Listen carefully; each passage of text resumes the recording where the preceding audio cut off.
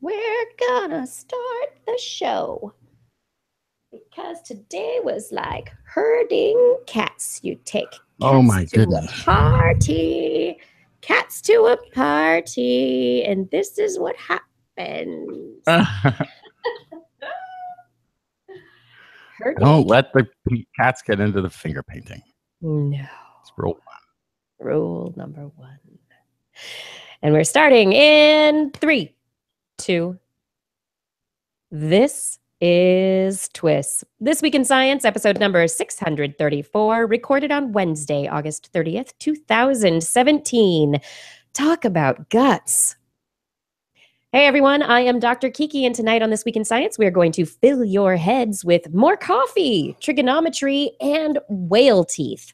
But first, disclaimer, disclaimer, disclaimer. Whenever natural disaster hits and we witness tragic loss of life and home and livelihood, I'm reminded that there is no such thing as a natural disaster, only man-made ones. The events, whether in Texas or India or elsewhere, while unprecedented in scale, were not unpredicted.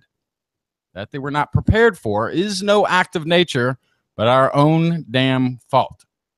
We have known for some time that with global warming could come greater sea levels, larger storms, greater precipitation, and greater flooding.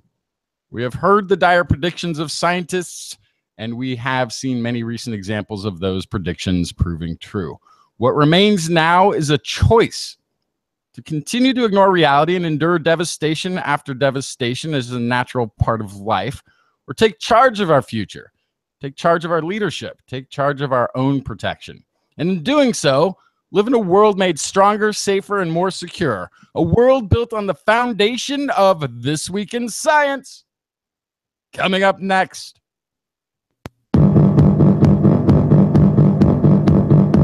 I've got the kind of mind I can't get enough. I want to learn everything. I want to fill it all up with new discoveries that happen every day of the week. There's only one place to go to find the knowledge I seek. I want to know what's happening.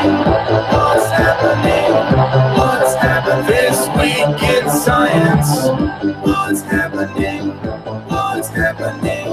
What's happening this week in science?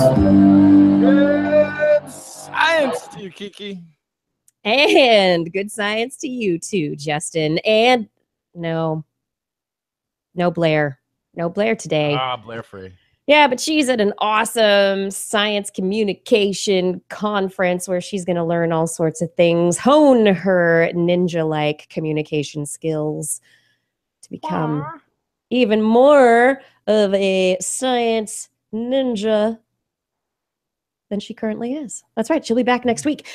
But everyone else out there, welcome to This Week in Science. We're here once again to talk about all the science news that is fit to go in this show. And there's a lot. We have all sorts of fun science news. I have stories about old math, new hope, and moth love. What'd you bring, Justin? I've got a way to prevent age-related cognitive decline. I need that. Yeah, it turns out there's an organ in your body that's already producing what you need. I got stuff on whale teeth, plesiosaurs swimming, and microbiota communication. Let me hear your biota talk. Biota talk. I love it. Get a little bit of Olivia Newton bacteria in there. We are going to jump into all these things. But before we jump into our favorite segment, our new favorite segment of the show, I want to remind everyone out there that you can subscribe to the TWIS podcast on iTunes, in the Google Play podcast portal, on Stitcher, Spreaker, and TuneIn. You can also find us on YouTube and Facebook. You just search for This Week in Science and you'll find us. Or you can just visit twis.org. But we are more places than I thought existed. I know, so many places. But you know what time it is now? You know what we're going to get into?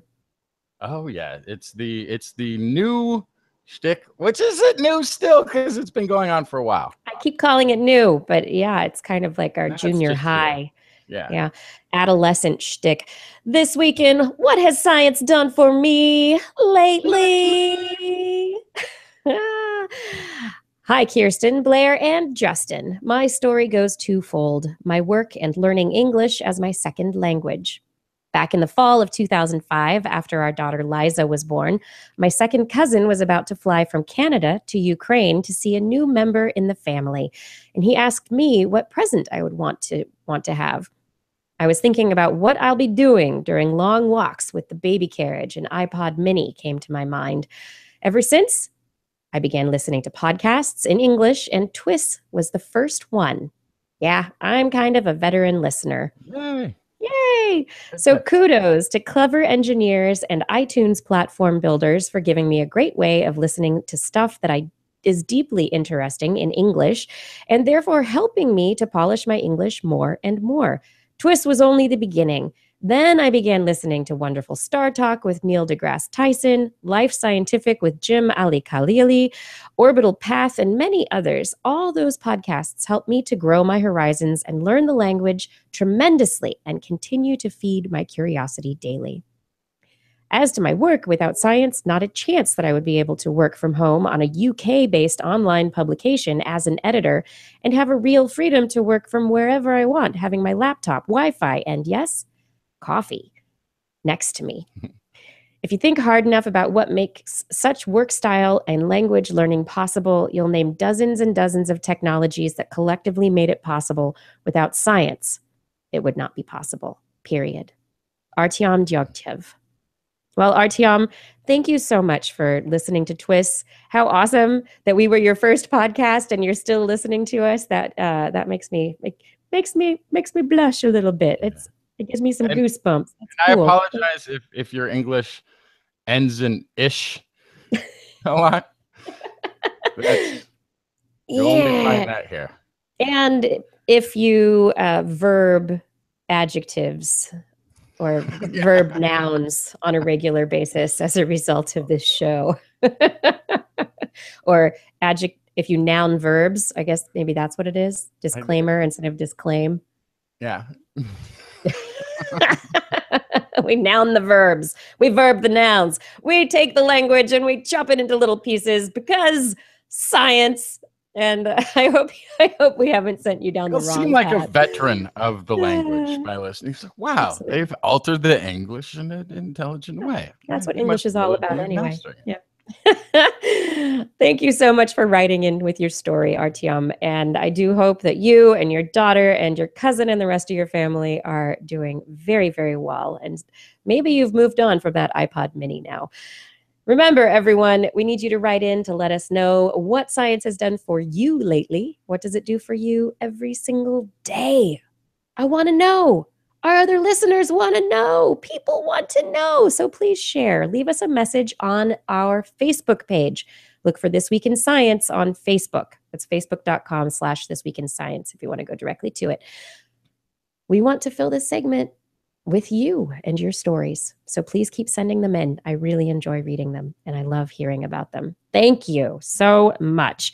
Now it's time for the science. It is time to talk about old science. And in fact, something that many people think of as the basis for science and scientific discernment, discrimination, measurement. You know of what I speak? Math. Maths. Oh, yeah. Those have always been important for that sort of thing. Yes. So if you think of math, who comes to mind? Who do we think of as being the first to start doing math and writing it down? Oh, I don't know that I can think of a first mathematician. Well, it's kind of put down to the ancient Greeks. Yeah, like the measuring, they had all sorts of math based on ropes too. That was like how they were doing. They were really into geometry and the rest, but I don't know if I will go ahead and say they invented math. We'll go right ahead. Go right ahead. I'm sure it was being used in some degree far before that, but yeah. So it's not the Greeks who started the whole thought process, we still use the Grecian system of math to describe triangles using angles that come from sticking a triangle in a circle, right? Because you can get the radians from inside a circle, what kind of angle comes from the edge of the circle. Anyway, you can figure out the shape, and you can use the angles for describing triangles through trigonometry. And we have the trigonometric functions of sine, cosine, and tangent, which any trigonometry student should be able to repeat the algebraic or the geometric equations in their sleep if you plan on passing trigonometry this year. Welcome back to school, everyone. Anyway, we don't use the same system that the very first trigonometricians used, because you know who it was? The ancient Babylonians. What? Yeah, this is such a cool story. So some mathematicians from the University of New South Wales, they took a look at a really old cuneiform tablet that was written between 1822 to 1762 BCE. And this was in from the Babylonian city of Larsa. They described all of this in a paper in Historica Mathematica, and they called the tablet a trigonometric table of a completely unfamiliar kind and ahead of its time by thousands of years. The interesting thing to it is that they didn't use the same mathematical system that we use or the ancient Greeks used. In fact, the numerical system of the ancient Babylonians was based on base 60, whereas we use base 10, right? Yeah. So we use base 10. You can count it out easily, count things out and divide them easily, based on your fingers. But if you're going to divide something evenly in half, from 10, you get 1/2, which is 5, or you can do 1/5, which will be 2. And those are the only even ratios that you get from dividing 10. The Babylonian system of base 60 has way more even ratios that can come out of it. And so they use that to actually create this tablet that describes triangles. The tablet describes in trigonometric functions different sizes and shapes of triangles. And the angle is actually determined not from, like the Greeks did, putting it inside of a circle, but from the relative lengths of the sides. And so they believe that the ancient Babylonians must have used these tables for describing rectangles and triangles and using them for their buildings, their ancient construction, and for dividing up land and measuring all sorts of things. And the researchers say that because of this unique base 60 calculation, it's actually could be superior in some ways to the trigonometry of today. In some applications, it might actually be better than the way we do things. Yeah, and when we say better too, it's just, I guess, I mean, you would end up with more whole numbers in places, and then you would feel like it was neatly coming together in a better ratio. It's, I've fallen off of the lobbying for this a long time ago, but it sounds like a 60 system isn't far removed and could have a lot of the same characteristics as the dozenal system. Right. Which I used to talk about a lot. You could have a third would be 4. It'd be a nice even number, and you could take a third and cut a third in half and you'd have 2. But it would be a different 2. Like it is a language, and so it does only have meaning as we assign to it. But the phenomenal thing about the language of mathematics is you could change that language completely in terms of what a 10 represents, what's a unit of 60 versus a unit of 100, or you can change all of that and it'll still work. That's always what's fascinating. The numbers you come out with will be in a different language. They will have, some will be whole numbers, some will be point something, Babylon, the in Babylon, they didn't have decimals. Yeah, so they had to work their way around decimals. it. Yeah, They had to work with bigger numbers to start with. But ultimately, you can come up with the same result with these different languages. Yeah. But what's interesting is that the Babylonian system, while it could have been and is possibly superior in some ways to the Grecian system, the Babylonian system died out. It just went away. And this is the first instance we have of talking about it and learning about it and figuring out, okay, this is how they did trigonometry. They did trigonometry, and now we know. And the thing that we still have left over from the Babylonians is our clock. The 60 minutes in an hour, the 60 seconds in a minute, that is still based on the ancient Babylonian systems of counting. But that's the only thing that we have in our numerical system then. But boy, do we have that. But boy, howdy. Yeah, our life revolves in some way around that mathematical system. It does. Yeah. So moving on from ancient math, which is just so cool. This story, there's if you go over to Ars Technica, they've got a great write-up of this. And there's a video from the University of New South Wales where one of the researchers is describing it. And it shows you the table, and it describes the triangles and the way everything works together. It's a great video. If you have a chance, the link will be up on TWIS.org after I get a chance to put the show notes up tomorrow. Now, moving on from ancient variations in mathematical styles to variations in human epigenomes. We love talking about epigenetics on this show and how it could potentially influence human adaptation and evolution. And we've talked about them we've been talking about epigenetics on the show for probably the entire history of the show, probably about 15 years. So this is an interesting study, and I love having followed this stuff so long that we actually start seeing a study like this come into play and perspective. Some researchers published in a journal of Nature, Ecology, and Evolution their study looking into DNA methylation. So methylation is the adding of methyl groups to certain parts of the genome. And that methylation is like a little signal to either transcribe things from the genome, or if it gets wrapped up if the DNA gets wrapped up in a histone, it's a signal that stuff isn't going to get copied, and we're not going to turn it into any proteins, and it won't get expressed. So this methylation could be a very important aspect of human ability to adapt to changing environmental conditions. So beyond just what's in the DNA, it's how does it get expressed? And that expressiveness is what can change our responsiveness. These researchers looked at various groups, very distinct groups of humans. They looked at 5 populations: 6 Siberian Yakuts, 7 Cambodians, 7 Pakistani Pathans, 7 Algerian Mozabites, and 7 Mexican Mayans.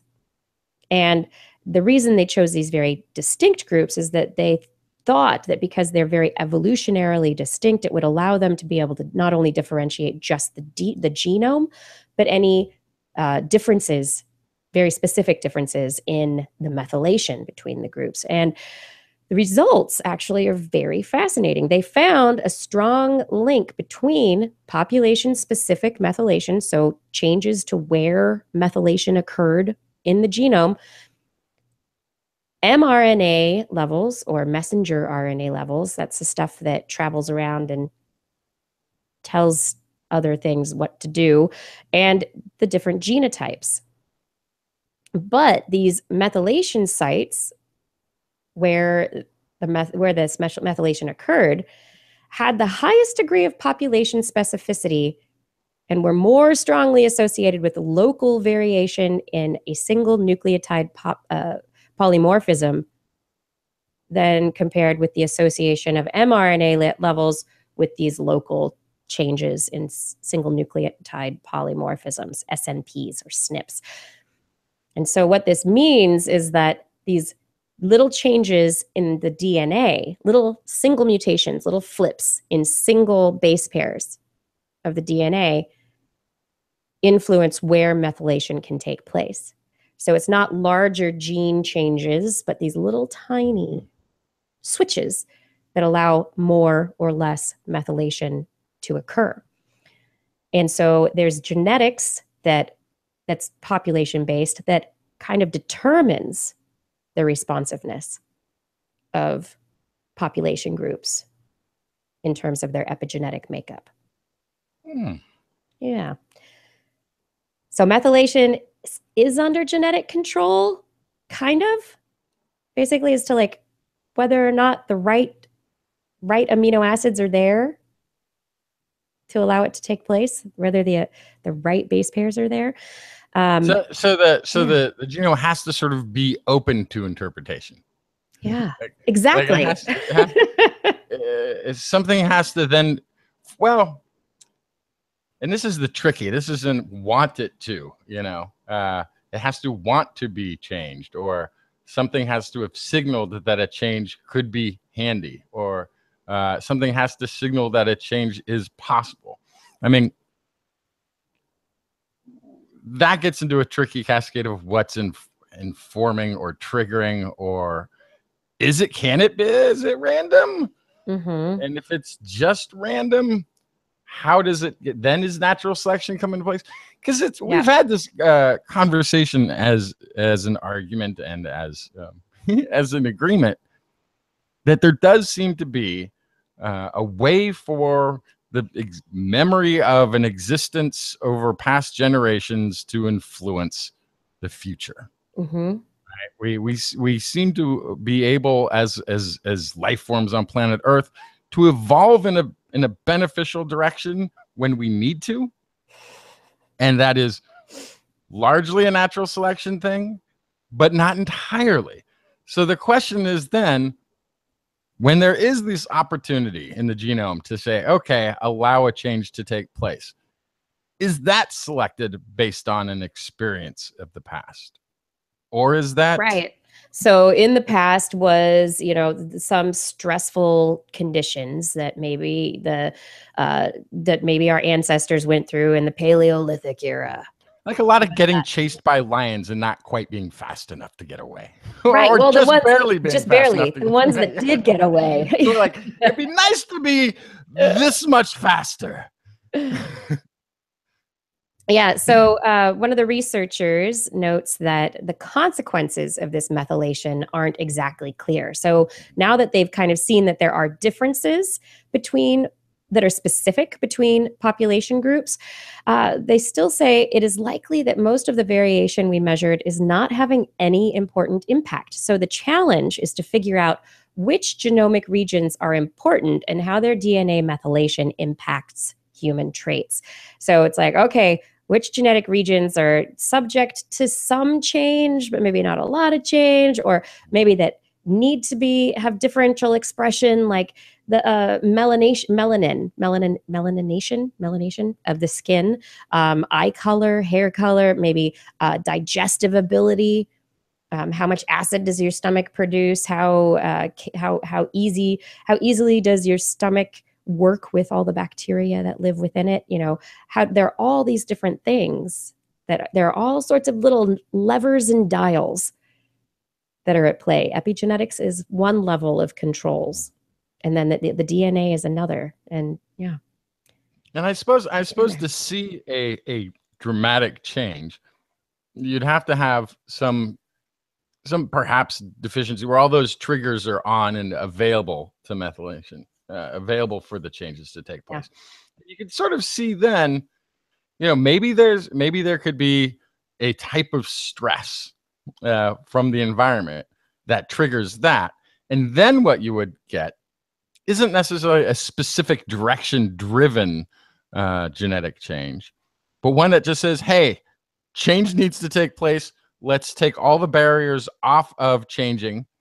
And then that next generation may have slightly different features this way, that way, the other, different interaction with the gut microbiota, sort of open it up for a wave of natural selection to pare it back down to what's working. So that's that's going to be a fascinating topic to look at again in the future. This topic is going to be one that will come up again and again and again. Speaking of stress, my final intro story here. There were a few little creatures that survived the KT boundary, the mass extinction that occurred as a result of the massive asteroid that struck the Earth and created the Yucatan Peninsula, shrouding our planet in darkness and cold. Fires burned. Yeah, so not only was there physical stress on the planet, which led to lots of volcanic stuff and lit lots of fires because of the debris falling everywhere. There were fires that burned everywhere. And then there's all the stuff that ended up in the sky. A lot of it fell back down pretty quickly, like within a year or two, they think. But then there were the fires that were burning probably put soot into the air that lasted much longer. And so a researcher from the National Center for Atmospheric Research used a climate model to look at the effect of soot. The soot that blanketed the planet after the wildfires kicked everything into the air. And the question is, was there enough soot? Would there have been enough soot to really darken the skies? I mean, what killed everything on the planet? Was it just the impact itself, the heat from the impact? Was it the darkening in of the skies and the cold that came as a result?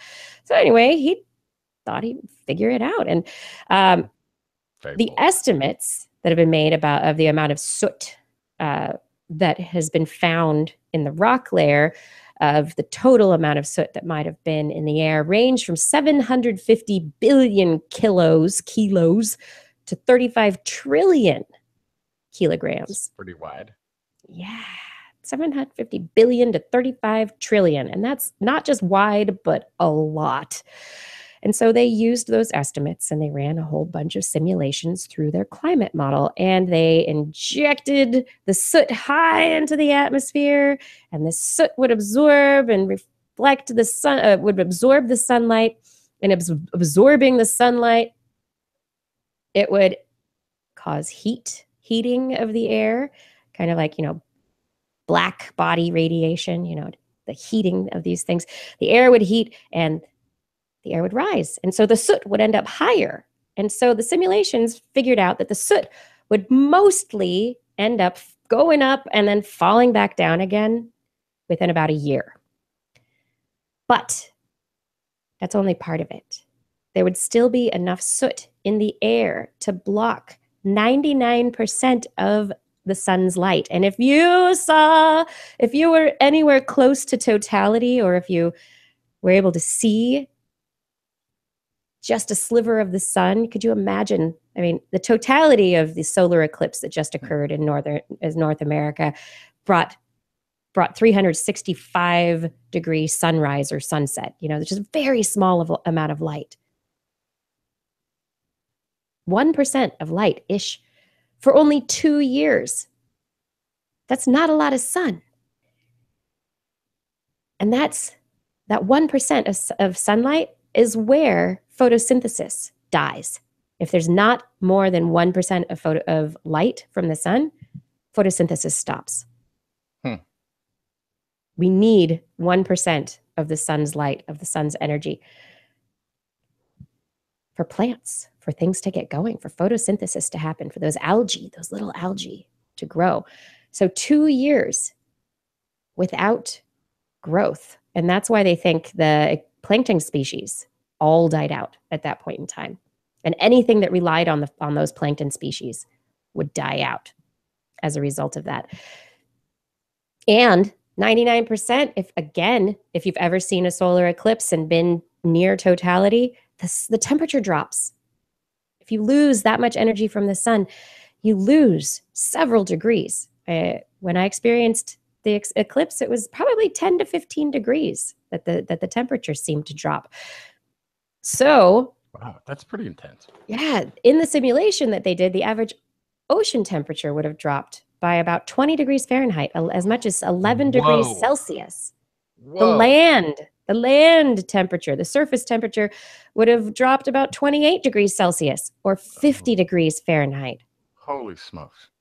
Yeah, Yeah, so I mean, wow. just That would, yeah, most of the planet's not survive. land would have been below freezing for 2 years. And most life forms, just that alone could not have survived. Everything else being the same. Exactly. And so there was, part of the tropics that probably wasn't as cold, where there was more heat energy from the sun. They're getting the maximum amount of the sun, 12 hours a day of that 1% of solar input. That probably might have been enough to keep this small area alive. And then after about 2 years, it would start to creep up again. The soot is falling out of the air.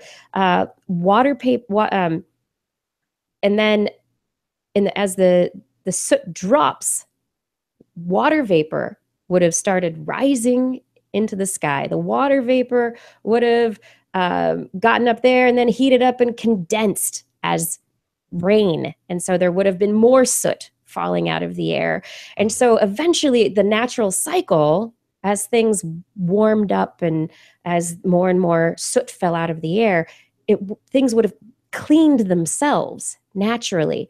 But they estimate it took about 7 years for the sunshine to come back, for all of the sunlight from the sun to come back. And in that time, surface temperatures were low. Most everything died. And it was only the few little things that could make do, that could creep past in the tropics, that might have made it. Talk about a rough patch. Yeah, well, this is also the time when we had tropical poles, right? Well, we had alligators in Montana. We had swamps at the poles. Like we had a very there was life everywhere on the planet when this took place. So yeah, very dramatic cutting back of life forms on this earth. Very dramatic. I'm glad we made it. For a minute in your story, I didn't know if we were going to make it. I was like, what if it's dark for 1,000 years and it never comes back? In a time it doesn't sound so bad. without sun. The atmosphere never recovered. Life on Earth ended. Yeah, so it's a fascinating idea, and the idea of whether or not there were plants that Whiskey Renegade bringing up the idea of plants dropping seeds. Maybe there were seed stores. Maybe there were things that after about 2 years could have brought things back. But well, one of the benefits of a frozen landscape is that it can also be preservative in some ways if the planet comes back, which it sounds like it did. It sounds like it, doesn't it? Sounds like a podcast. Sounds like it. And it quickly just makes me think of, when we look at the archaeological records, what we're finding usually is stuff that got encased in mud, that sort of thing. We're scurrying about trying to get these mammoths out of thawing permafrost right now, which if we weren't here now getting them out of the permafrost, we would never be able to find them, likely. So all these, there's so many species perhaps on this planet that we don't know existed just because they were frozen over quickly and then re-exposed to elements and disintegrate into an unrecoverable state.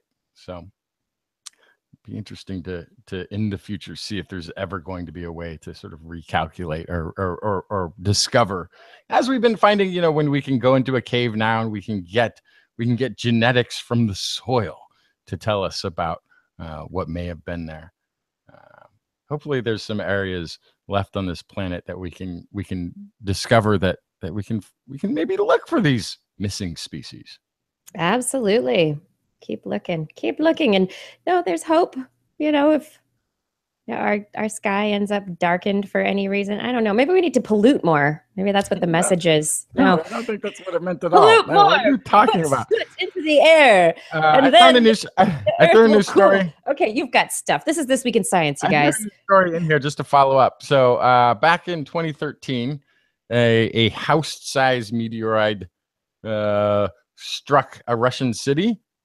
It was big enough impact. It got caught. If you remember this one, this was in, where is it? Chelyabinsk. Chelyabinsk. It shattered windows. Thousands of people had injuries from flying debris. People were knocked off their feet by the impact. It was caught on dash cam in a car. It was like we could see it streak across the sky. We had video of this one. Yeah, thank goodness all the Russians have issues with mob and police brutality stuff. No, well, it's not that. Well, it's that, and they have it's like it's mandatory now because of insurance. The way the insurance companies, right? Okay, and because Russian tires are terrible. Everybody blames their tires. No. So this was a pretty big one. About 10 kilometers, or no, excuse me, 10 kilometers. It was 17 meters in diameter. It was about the size of a 6-story building. It's pretty big. Yeah, and it was pretty huge. So now the one we've been just talking about was 10 kilometers. That's the one that caused the mass extinction event. So much smaller, almost a magnitude smaller, right? Yeah. But the question is, how many of these things are out there? And there's a survey looking for near Earth objects. And what they, I guess, said is that there's 3.5 million near Earth objects that are larger than 10 meters. So in the size of, about the size of this 6-story building impact in Chelyabinsk, or bigger. 3.5 million of them. The good news, if this is good news, about 90% of those near Earth objects are about the size of the one that hit Russia, 10 to 20 meters. So while and this is good news because as awful as that was, and it could have been worse, it does mean that there's not a lot of those sky darkening bodies out there. Right. So yeah, the probability of being struck by something that is so massively destructive is about 9 to 1, 10 to 1. Right. And what it is too is it's also, this study has also lowered significantly the idea that we could be hit with a devastating impact.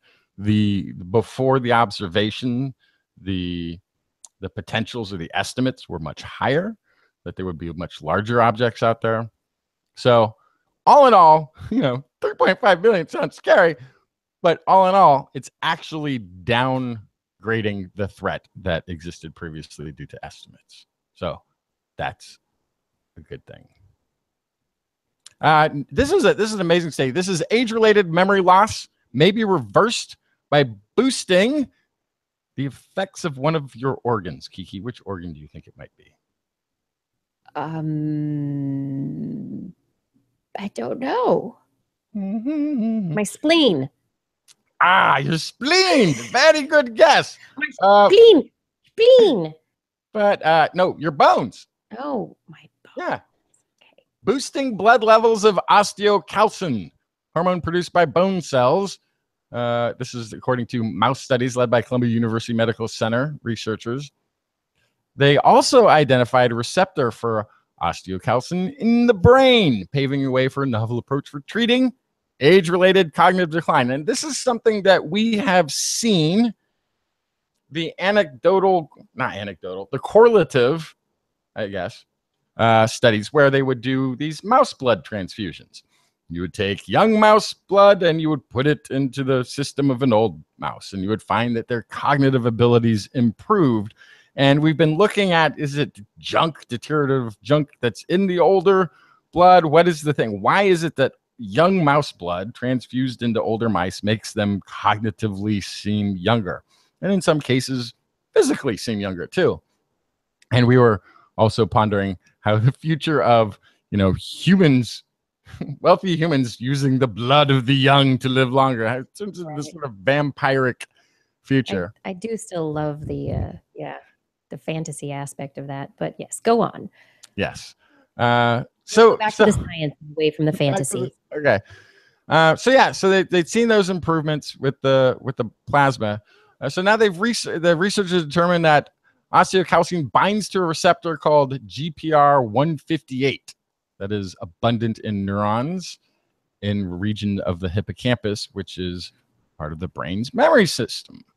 Right? This is confirmed by inactivating hippocampal GPR in mice and subsequently giving them the infusions of osteocalcin, which did not improve their performance on memory tests, but adding it did. So they also didn't find any toxic effects in the mice. Of course, this is on mice and not humans, so they've still got more work to do.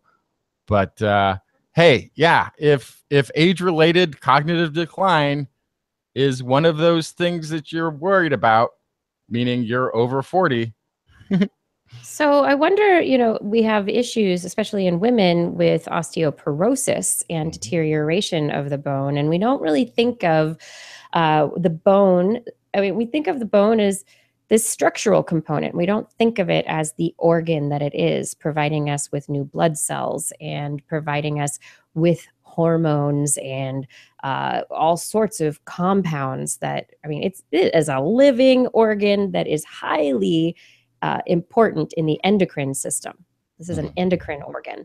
And so this finding really makes me wonder, we have deterioration of the bone and the bone itself not upkeeping in osteoporosis.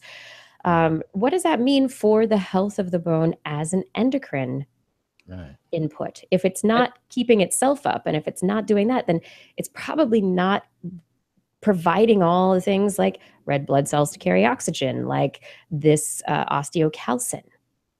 Yeah, and in one experiment, aged mice were given continuous infusions of osteocalcin over a 2-month period. The infusions greatly improved animals' performance on 2 different memory tests, reaching levels seen previously only in young mice. And if you bring up an interesting question, but I don't know. I mean, we don't. It might not affect it at all. It may be because, of course, the bones aren't just worried about the structure of the bone itself. They're an organ that is introducing red and white blood cells to your body and having this effect also on memory. And maybe there's a trade-off that it's making to keep the blood healthy versus worrying about its own structure that's taking place in osteoporosis. Maybe it's not deteriorating.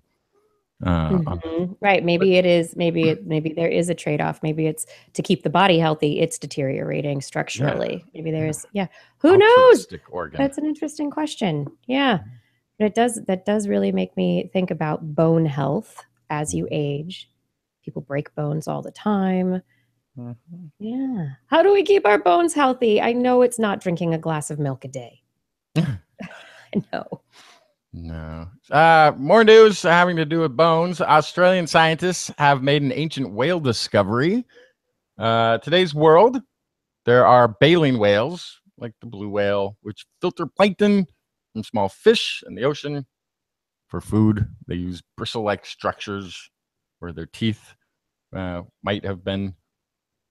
And then you have the killer whale, which has got teeth and chomps down on larger prey things to eat them.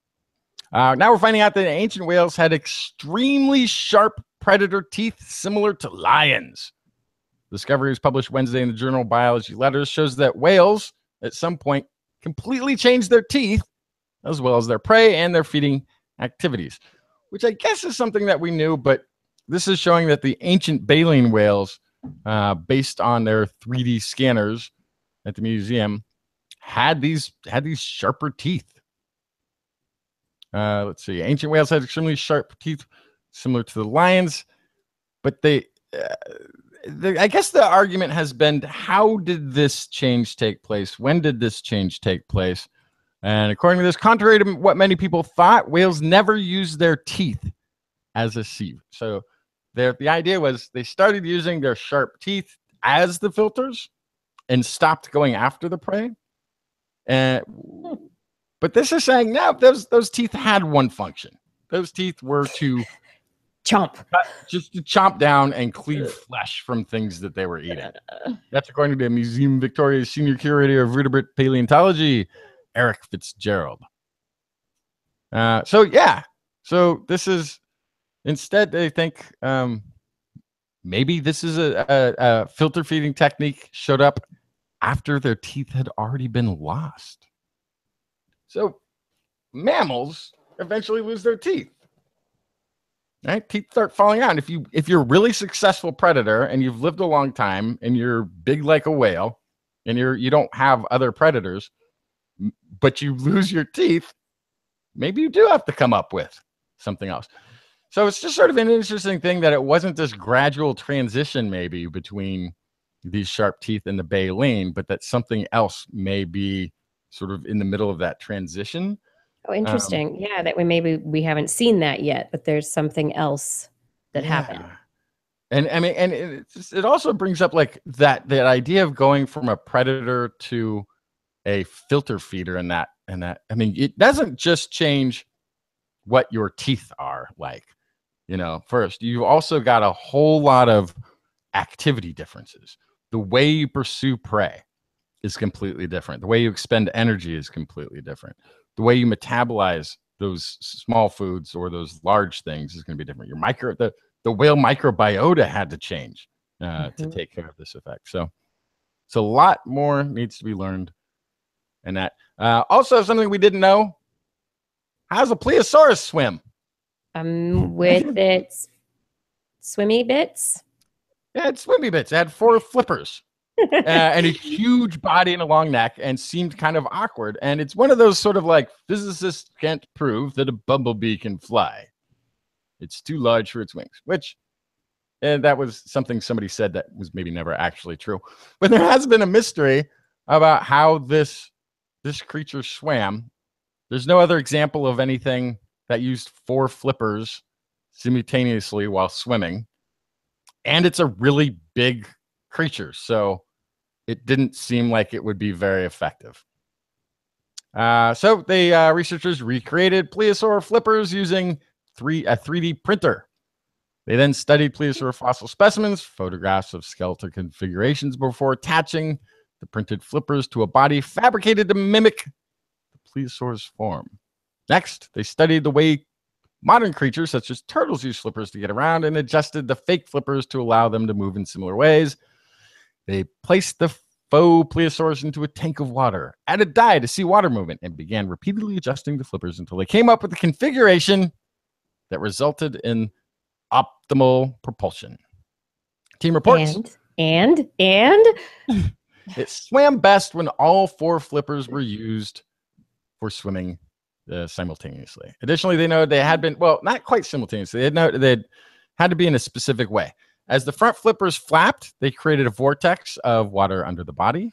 Back flippers would then flap between the whirlpools, which better used the energy expended. In essence, the team notes the creature made use of its own wake. The only other creature besides the dragonfly, interestingly, found to do so. More testing showed that when flippers worked well together, the back flippers were able to increase thrust back to 60% by flapping without assistance from the front flippers. So kind of a get going, and then just the back ones take over for a while. Yeah, you could. I mean, you could coast and use some flippers and not the others, but yeah. And this is the idea of figuring out the hydrodynamics of how this all worked. Let's print flippers. Let's just pretend. Let's see what we can put together and see how it works. Yeah. So this is for if you can't picture one. This is sort of if you can't picture what a plesiosaur looks like, but I've seen pictures of what's reported to be the Loch Ness monster. It would be kind of like that. Oh, there we go. Look at that. We got visuals up for those who are visually paired. Absolutely. And in other news, another researcher found a new plesiosaur specimen, a new species of plesiosaur that had a lot of bones in its neck. Mm-hmm. A lot more bones in its neck than many other dinosaur species. And this is a story I was going to save for the very end, but I thought that you might find it interesting based on this plesiosaur study. This plesiosaur that was found was, there we go, if I can find the story. This plesiosaur, this published in the Journal of Vertebrate Paleontology, it's called Lagananectes rictere. And it does, as you said, kind of look like the Loch Ness Monster. And the reason I didn't say the number is because I thought I had to double check it because I was like, wow, that's a lot of vertebrae. That's a lot of neck vertebrae. And it really is 75 vertebrae in its neck. Holy smokes. This is the longest necks of any prehistoric marine reptile. Wow. Yeah. 75 vertebrae in this plesiosaur.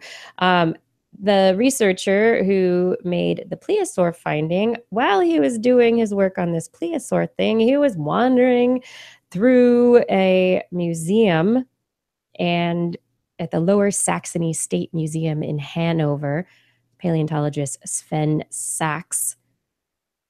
He checked out a specimen that kind of caught his eye that was up in a display, and it was mistaken.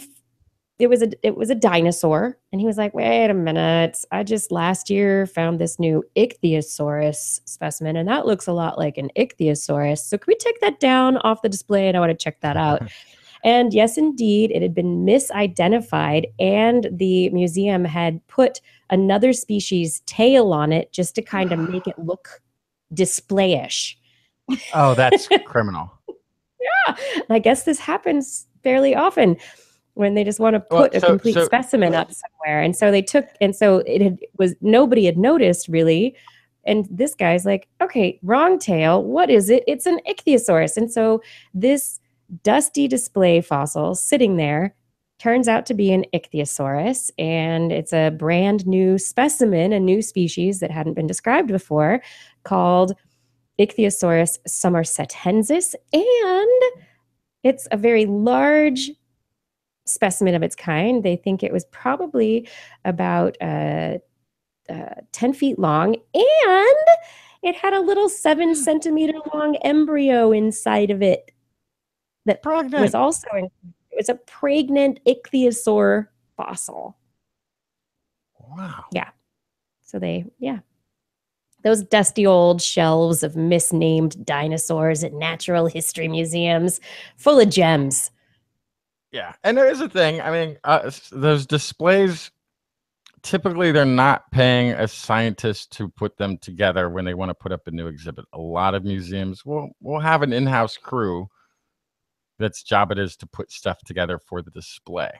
And so you don't get that level of double checking necessarily on the I mean, it should have arrived there together. This is certified. This is all one specimen. But yeah, somebody might have used a little artistic license on the tail there. A little artistic license. That's right. Little artistic license kept well, and it's not hard to understand that the species wasn't really identified until recently, because I mean, they really only started identifying and characterizing these ichthyosaurs, this particular lineage, fairly recently. So yeah. But anyway, misidentification. A case of the misidentified ichthyosaur. And on the other hand, great job of putting it out there to display for some scientists to catch. Otherwise, I might not have got it. Might be still sitting in a box. That's right. Hey, do you want to take a break right now? Yes. Yes. I bet you do. I'm going to stay here and keep talking. You go take a break. Okay. All right, everybody. This is This Week in Science, and Justin will be back in just a few moments. Stay tuned.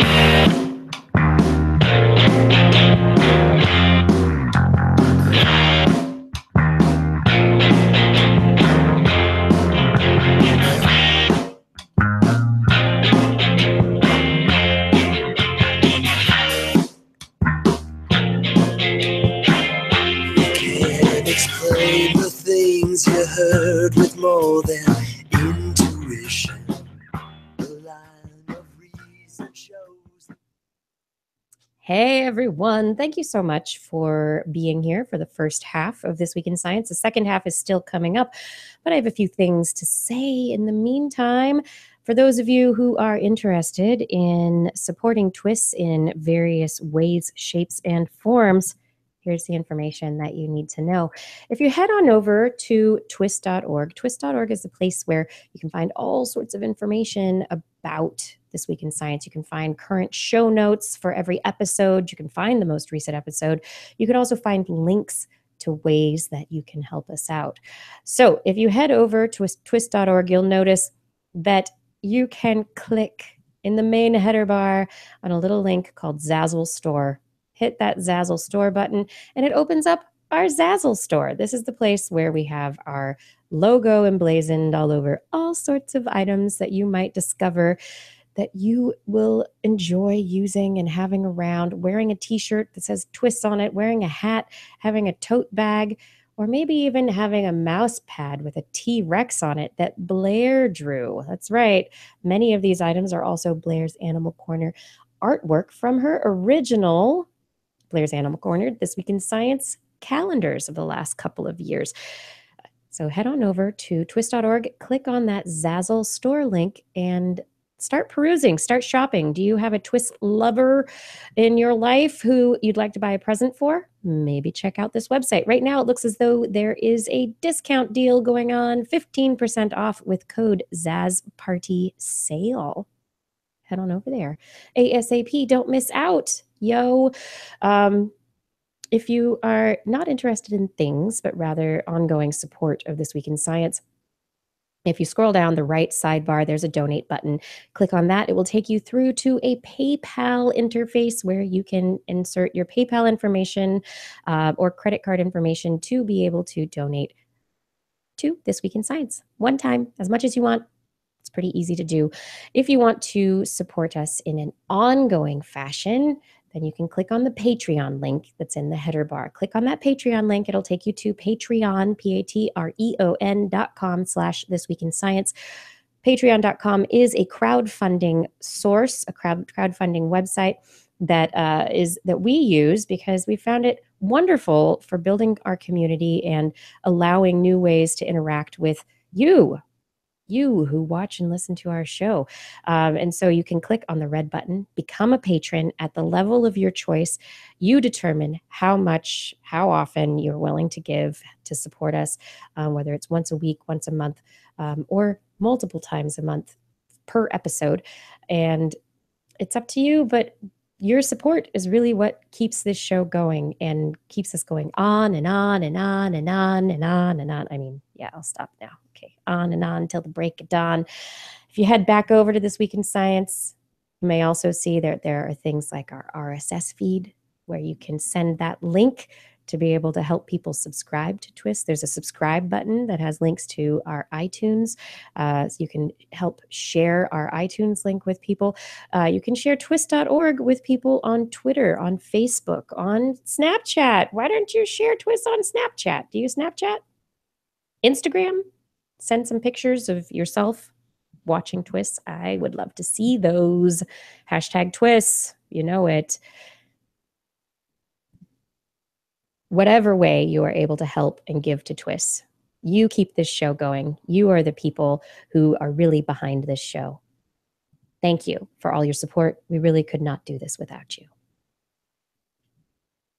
Sinister food. Your dinner tastes awful, so it's gotta be good.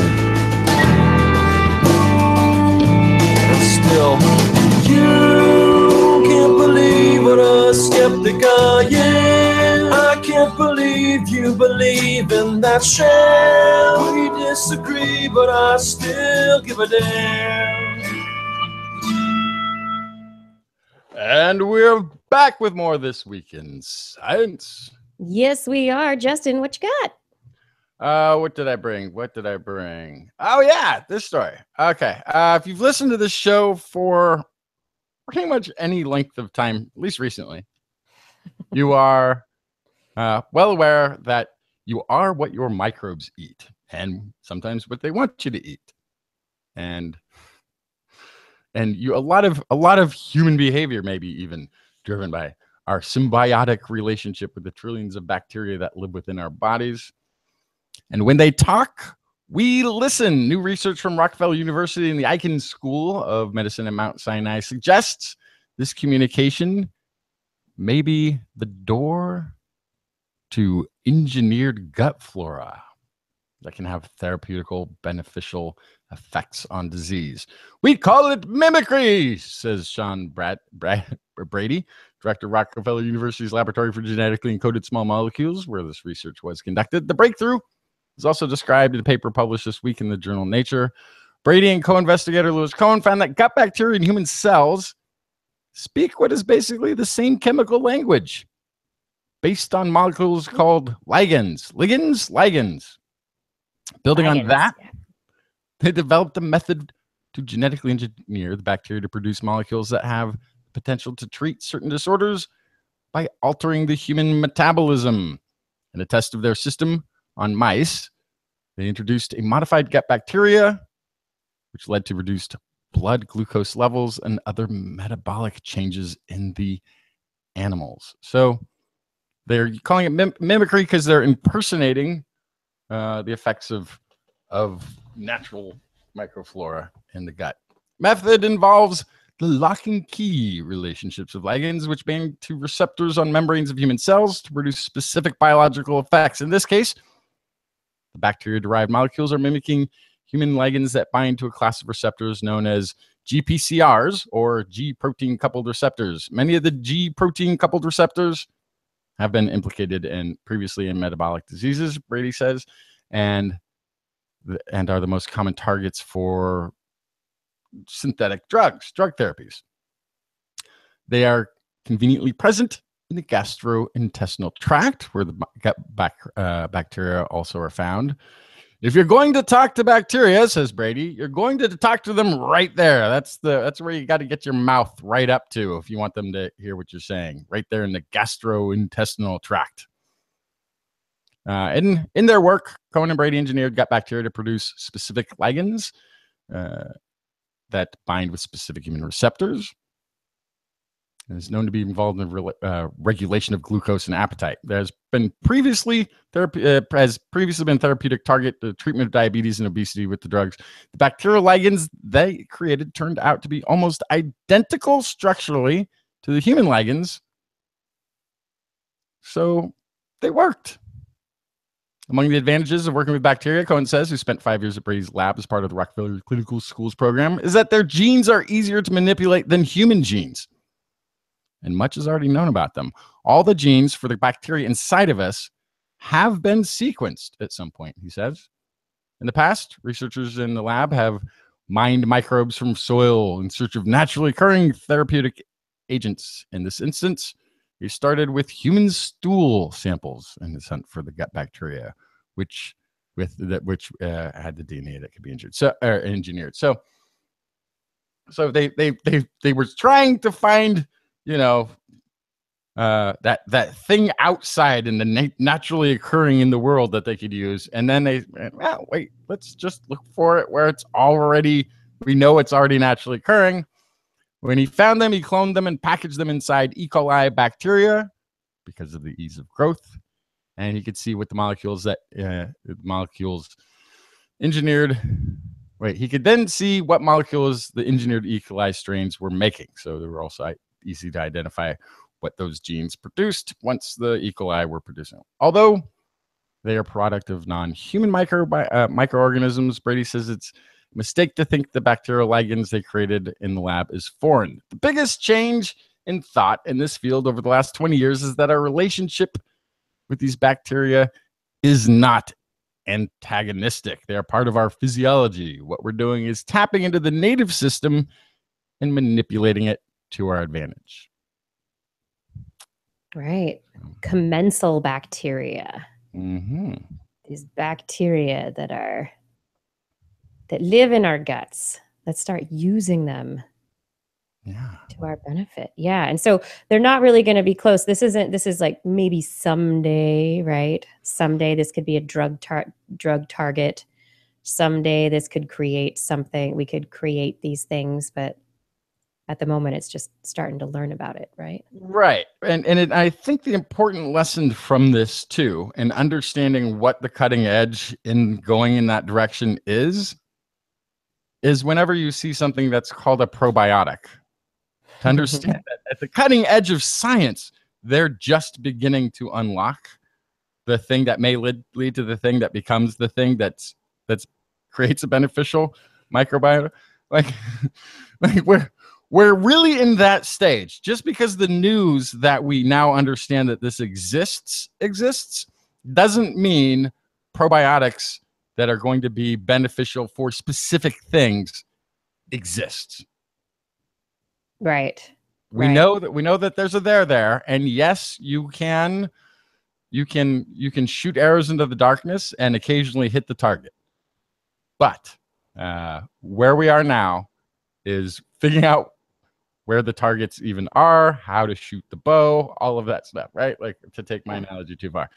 Yeah, but what I think is so interesting here, I mean, what we're talking about, these are commensal bacteria. These are bacteria that live with us. They maybe don't have any effect, maybe have positive effects on our physiology, may or may not be beneficial. They're part of our system though.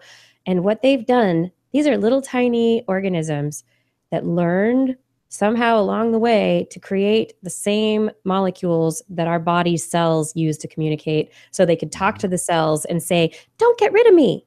You like me. I want to stay here. It's like these molecules allow these bacteria to stay there in that environment more easily. Because without that communication, our gut cells would probably be more likely to put up a fight. Yeah. And smart little bacteria. This probably happened a long time ago, too. Yeah. That's one way. The other way is they engineered the ship. That the whole body was built around preserving there you go. Yeah. the crew. Right? Yeah. There is that. That's another alternative explanation. What fun, though. I love the body talk of the gut, the bacteria. What we're going to learn about all this is fantastic. But you know what I want to talk about right now? How moths talk to each other. It's through chemicals. It's through chemicals, just like those bacteria. It's chemicals. Moths, with the wings in the dark, and they're attracted to the light. Not colorful and pretty usually, at least as colorful and pretty as butterflies. Nice cousins to the butterflies, right? When it's mating time for the moth, pheromones come into play. And moths release a lot of pheromones, especially the female moths, which the males use to find the females, to hunt down the females through the air, through the plumes of pheromonal scent, until they find the female of their choice. And they're able to mate. And thus, the species is propagated. But since there is the pheromone in question, researchers have determined that there are sexy female moths and not so sexy female moths. There are the female moths every single time they are around, they attract a male. Doesn't matter. The males come to the sexy scent of that female. There are other female moths who they're there, and the males never come. So if the males never come to the not so sexy females, how do they continue to perpetuate their makeup of the species, right? Why are there not so sexy moths? I'm going to guess lipstick. Nope. You know what it is? Have lips? No. They do. No lips. No lips. But you know what? It's all about having friends. Oh. It's all about having friends. That right. Research by Astrid Groot from the University of Amsterdam looked into a species of tobacco budworm moth, Heliothrix virescens. And it's a caterpillar, a pest species. We don't really like it in the United States. Farmers often use pheromone-scented traps to actually trap them because it's an easy way to for animal control, for insect control for this particular species. And so she had noticed that some females never attract males, and so she wanted to test for this. And so she bred the most and least attractive. She basically tested these female moths. She'd take a moth and say, how attractive are you to males? She took the most attractive females and bred them to create super sexy females. She took the least attractive females and bred them to make super not sexy females. And then she paired them off in different combinations. So she had pairs of attractive females, and one of the two of the attractive females always got a mate. When two unattractive females were together, they never got mates. Oh, no. Ever. But when she paired an attractive moth with an unattractive moth, the unattractive moth mated 17% of the time. Which isn't the best, but it's good odds. I don't know what and the odds are that yes, the attractive one gets the bulk of the matings, but just because the unattractive one is in the vicinity of the attractive one, she sometimes gets a mating because when the male moths get kind of close in, they use the pheromone scent to get there, but then once they're close in, at 1 o'clock in the morning. Yeah, they're not really paying attention. So that's just what happened every once in a while. So they think that these females, these unattractive females, might be perpetuating through the population because of their attractive pals. Yeah. Yeah, so it comes down to mating probabilities. So when the females are, and when the females, the attractive females, why would the attractive females ever hang out with unattractive females? Well, when they hang out with other attractive females, it lowers their chances. It lowers their chances of mating. They have a 50-50 chance of mating as opposed to an 83% chance of mating. So, yes, it's better for both the attractive and unattractive female to be friends in this tobacco moth situation. Yes. Yes, and Schnago says, yep, moth wingman. Yeah. This is the case. Wing ladies. Moth wing ladies. Ladies, if you're a moth. I'm getting a little tired. Maybe I could use some coffee. Oh, yeah, you should drink some coffee. Recently reported an observational study of nearly 20,000 participants suggests that coffee can be part of a healthy diet in healthy people. Coffee is one of the most widely consumed beverages around the world, says Dr. Adela Navarro, cardiologist at Hospital de Navarra, Pamplona, Spain. Previous studies have suggested that drinking coffee might be inversely associated with all-cause mortality, which I think we have reported on this show before. But this has not been investigated in a Mediterranean country, she says. So they did the study there.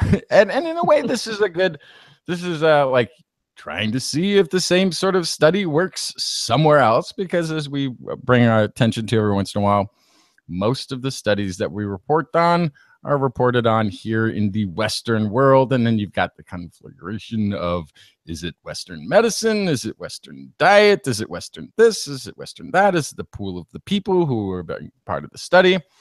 So yes, the study was to examine the association between coffee consumption and the risk of mortality in middle-aged Mediterranean folks. Study was conducted in the framework of a project along with a prospective cohort study and more than 22,500 university graduates. The study started about the same time this show started, back in 1999.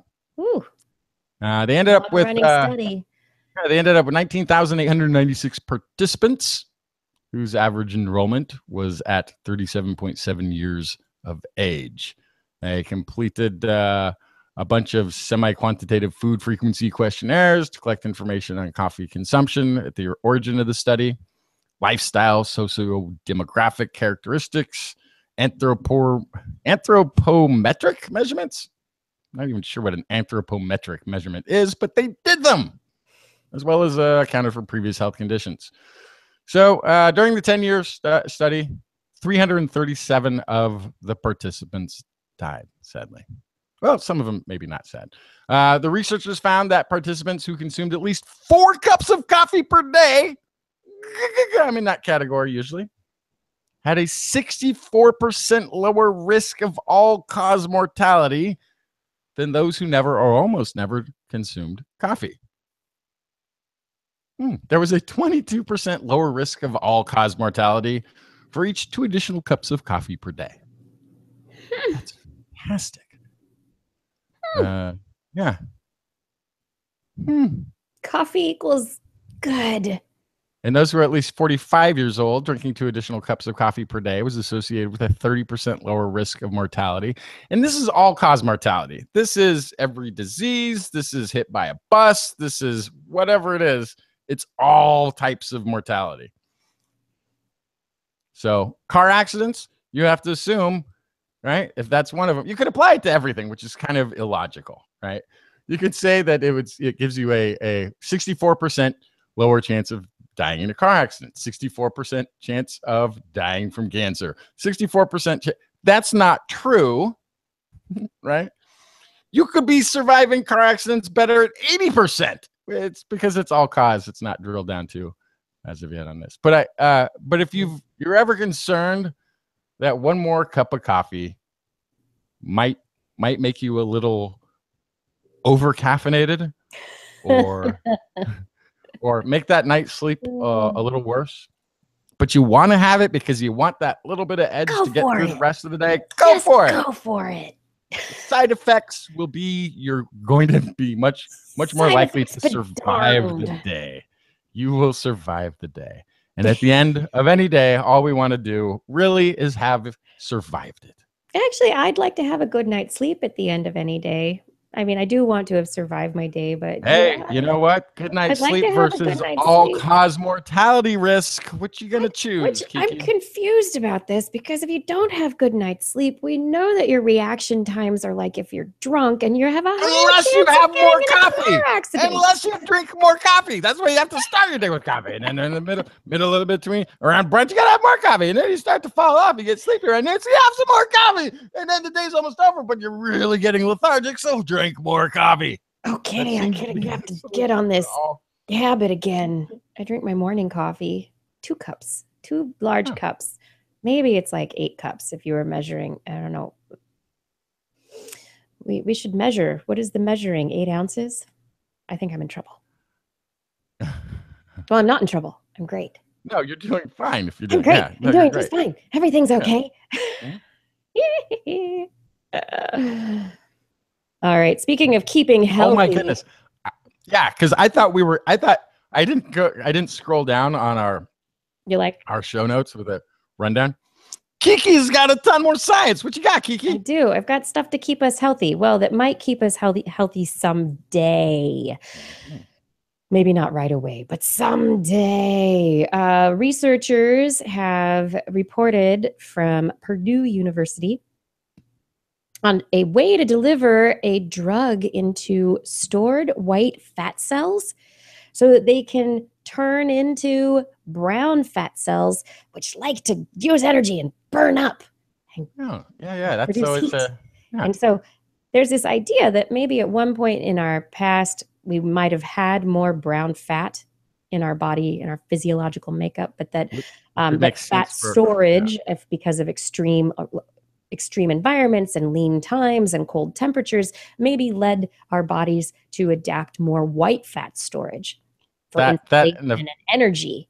Yeah, right? That and the fact that we don't run everywhere to get everywhere and have it for a really long time. That's how we've changed, where maybe once upon a time we were much more mobile, and so this white fat storage was physiologically appropriate. And the problem is we have culturally changed, and our civilizations are more likely to be sitting down in front of a computer screen or in the seat of a car or on a bus than they are to be walking across the plains in the hunt for, I don't know, ancient elk. We're not doing that anymore. So the researchers reported in the journal Molecular Therapy, they engineered a polymeric nanoparticle. It is an FDA-approved polymer it's known as PLGA. It's great, works in the body, non-reactive, very healthy, just doesn't react with the body. And they could attach a drug to this nanoparticle that's called dibenzaz. I always messed it. I thought I could do it. Dibenzazepine. There we go. Dibenzazepine. You got to say it with a there we go. Dibenzazepine. There we go. Dibenzazepine. And so this drug disrupts what's called Notch signaling. It inhibits this signaling that takes place during cell division, and what it does is it changes the fate of the white fat cells and leads them to become brown fat cells. And they injected these nanoparticles into mice and were able to reduce the amount of white fat, increase the amount of brown fat, change the metabolic parameters of the mice to more healthy than the white fat. So lots of white fat is an indicator for contributions to type 2 diabetes, metabolic disease. And so the idea is that if they can get this to market, they have created a startup called Adipo Therapeutics, LLC. It's going to test and hopefully commercialize the technology, that if they can bring it to market, they could inject the drug into fat deposits, change the white fat on your body to brown fat that would then be easily burnable. And you'd use your energy, and your physiological indicators would be better. That's the idea. That's the idea. Change the white fat to brown fat, and it'll just burn right up and make you healthier in the process. Other researchers in another study doing something totally different reported their research in Nature on the transplantation of induced pluripotent stem cells into the brains of monkeys. These stem cells were taken from Parkinson's disease sufferers and control patients. It was skin or blood cells that were collected and then induced to become dopaminergic neurons, or the pluripotent stem cells that would go on to become dopaminergic neurons. The monkeys, male cynomolgus monkeys, Macaca fascicularis, had been treated with a neurotoxin, MPTP, and this neurotoxin kills dopamine-producing neurons. And so these monkeys had Parkinson's disease-like movement deficits, these symptoms, and the transplants improved these symptoms by 40 to 50% for at least a year compared to just regular controls that didn't have any neurons injected. Oh, that's incredible. Yeah, and it didn't matter whether the induced pluripotent stem cells came from Parkinson's disease patients or whether they came from controls. And this, I think, is a very interesting point here. And the researchers think that even if the cells carried genetic risk factors for the disease, it's the environmental insults that occur within the brain that are likely required to make the cells show a sign of pathology. So the question is now, if you have people who have Parkinson's disease and you're able to get cells from a donor to be able to transplant them into a human brain, what could you take skin or blood cells from the Parkinson's patient themselves to be induced into neuronal stem cells, or could they come from a normal source? Would it matter? And that is the question. So anyway, the next clinical trials they're going to be addressing safety and the conditions that are necessary to make sure that they can get the methodology right. And so they're going to be doing some more rat and mice studies before they really get back into looking at human stuff. So pretty fun stuff.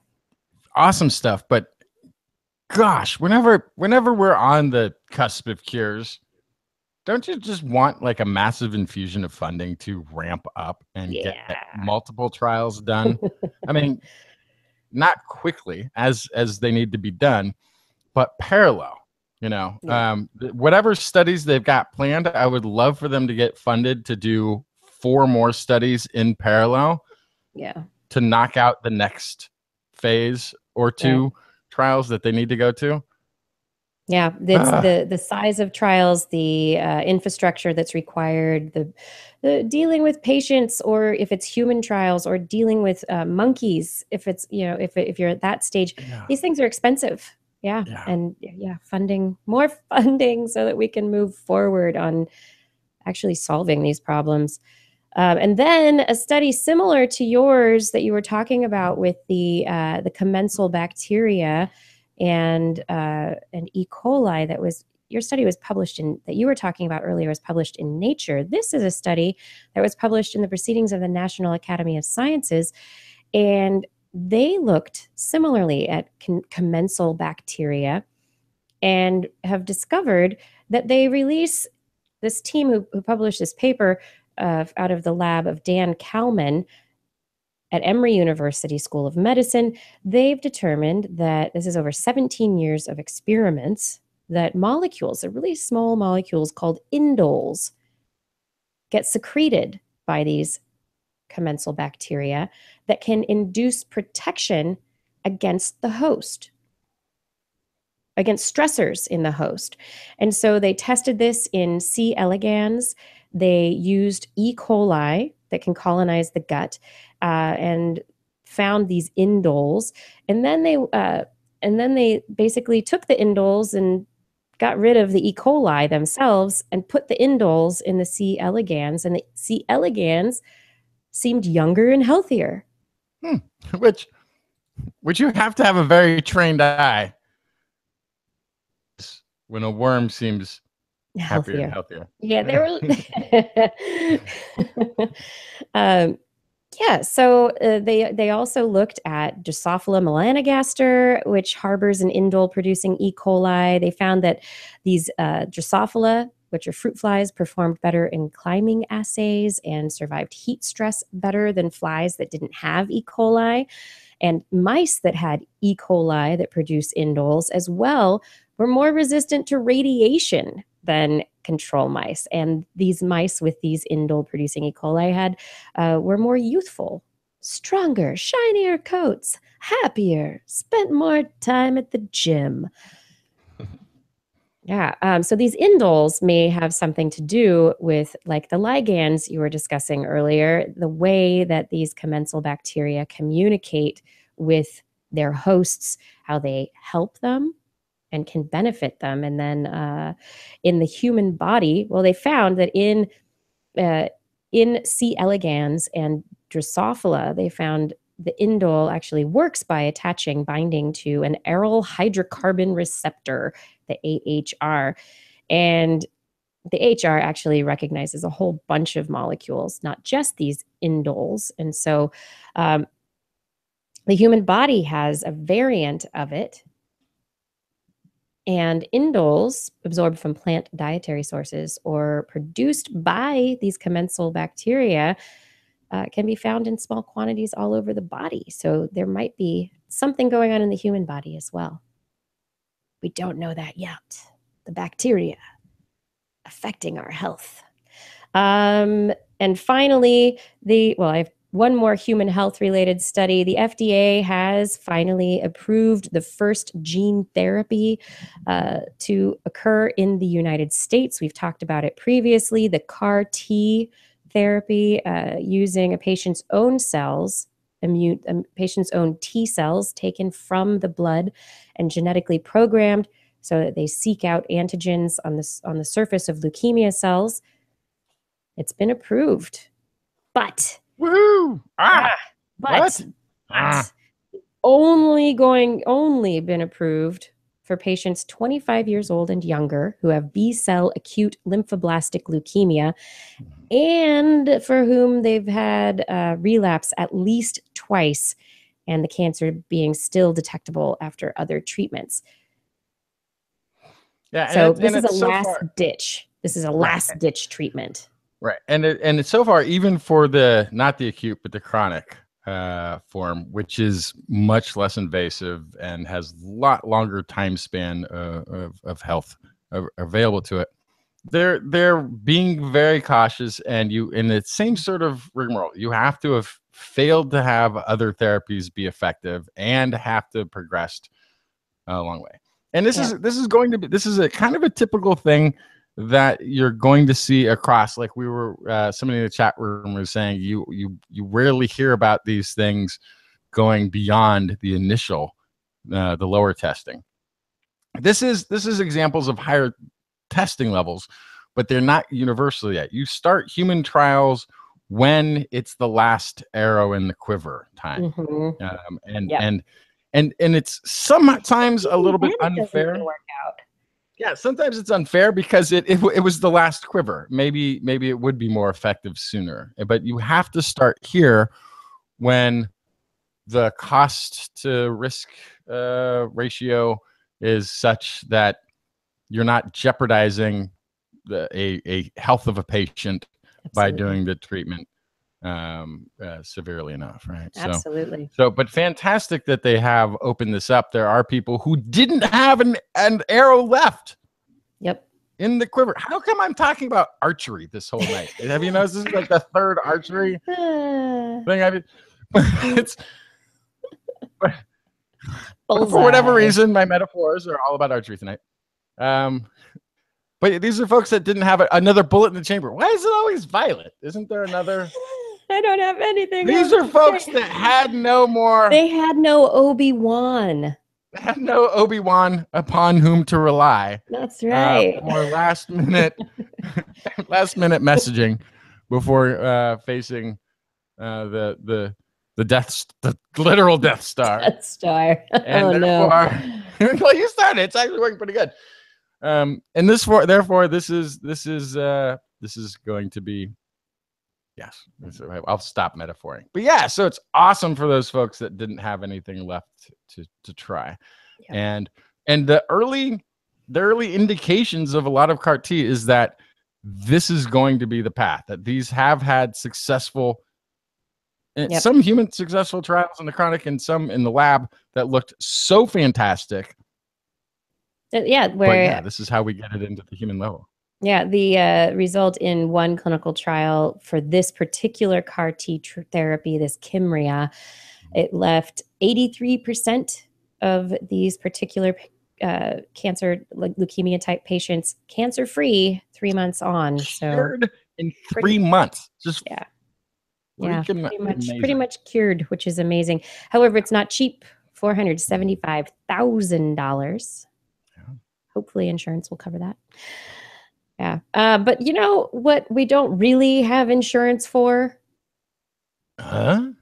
When fish farms break and fish from the fish farms, they flood into areas where they shouldn't be. Fish farming, we talk about it all the time. It's like, fish farming, it can be this amazing thing to aquaculture, awesome, can allow it could be great. It could feed, it could take care of our fish problems. If we figured out how to do it right, aquaculture could be the way that we can not destroy all the fish stocks. We can continue to feed humanity off the fish of the fruits of the sea. But sometimes we don't do it exactly right. Like, for instance, in Washington State, there's been a company for years, over a decade really, who has been, this company, Cook's Aquaculture, has been set up in the Washington State area, and they've been breeding and raising Atlantic salmon in the Pacific Ocean. So they're like, it's fine. We keep the Atlantic salmon in the nets. Everything's great. They don't mix with the Pacific salmon. Everything's fine. Anyway, this is controversial. There was a anti-farming protest that's set for next month, and people have been debating this forever. But just this last week, they had an incident.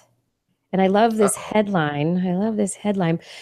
Fish farm blamed the, quote, exceptionally high tides resulting from the solar eclipse for their net failures. And you know what happened? 300,000 Atlantic salmon spilled into the Pacific Ocean. And now the only thing that we can do is tell the fishermen to start fishing. Just go out there, fishermen. You are the Pacific salmon's only hope. Oh my goodness. Because if the Why am I Atlantic not in salmon, Washington and don't have a boat? right? That would The be- news now is go out and fish for as many Atlantic salmon as you can get. The Washington Department of Fish and Wildlife basically has said, you know, they're in the ecosystem at this point. They're competing now with natural populations. We don't know that they can breed the Atlantic salmon with Pacific salmon, but we don't want that to happen. And we want to maintain the Pacific salmon population size and the coho salmon population sizes. So get thee to Seattle. Go fishing. Fish on. Fish on. Fish on. Yeah, there's some, if the math works out, of there are 305,000 10-pound Atlantic salmon that were released. That means there's over 3 million pounds of fish to be caught. Oh, yeah. Dinner for days. Dinner for days. So that's really an awful, horrible thing, potentially. Potentially, yes. Yes.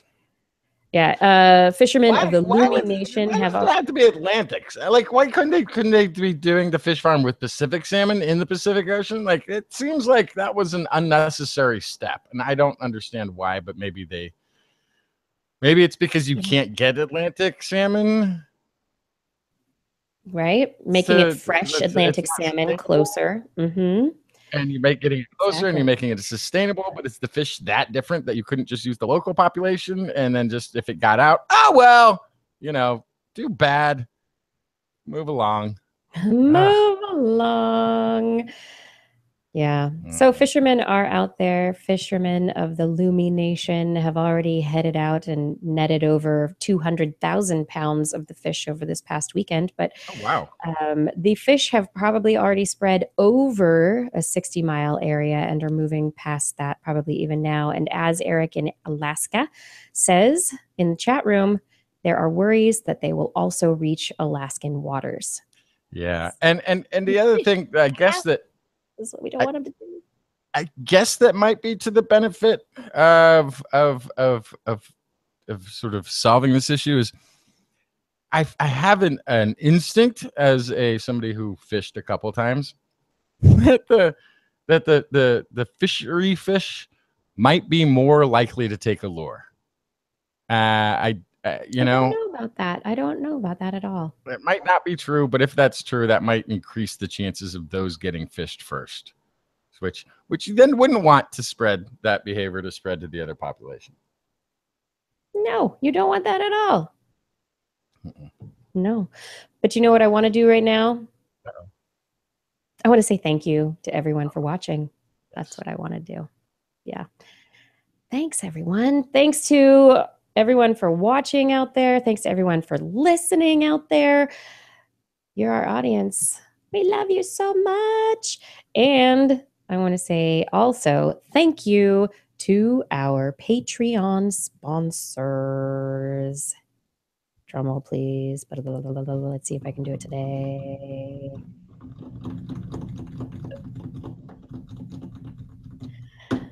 Thank you to Paul, Disney, G. Burton, Lattimore, John Ratnaswamy, Richard Onimus, Byron Lee, E.O., Kevin Parachan, Jacqueline Boyster, Tyrone Fong, Andrew Groh, Keith Corsell, Jake Jones, Gerald Sorrells, Chris Clark, Richard Hendricks, Charlene Henry, Brian Hedrick, John Gradley, Steve Beckel, Kevin Railsback, Ulysses Adkins, David Friedel, James Randall, Bob Cardle, Calder, Mark Pizarro, Edward Dyer, Train 84, Layla Marshall Clark, Larry Garcia, Randy Mazuka, Tony Steele, Gerald Onyago, Steve DeBell, Louis Smith, the Harden family, IFSHMN, Greg Guthman, Patrick Cohn, Ksenia Volkova, Daryl Haroon Sarang, Alex Wilson, Jason Schneiderman, Dave Neighbor, Jason Dozier, Matthew Litwin, Eric Knapp, Jason Roberts, Richard Porter, Rodney, David Wiley, Robert Aston, Sir Fricadelic, Christopher Rappin, Dana Pearson, Paul Stanton, David Brendan Mish, Dale Bryant, Torad Northcutt, Arlene Moss, Bill Kersey, Ben Rothig, Darwin Hannon, Rudy Garcia, Felix Alvarez, Brian Hone, Orly Radio, Brian Condren, Mark, Nathan Greco, Hexator, Mitch Neves, Flying Out, John Crocker, Christopher Dreyer, Artyom Shiwata, Dave Wilkinson, Steve Mashinsky, Rick Ramus, Gary Swinsberg, Phil Nadeau, Braxton Howard, Salgood Sam, Matt Sutter, Emma Grenier, Philip Shane, James Dobson, Kurt Larson, Stefan Insama, Honey Moss, Martin Sloth, Jim DePode, Jason Olds, James Paul West, Alec Doty, Alumalama,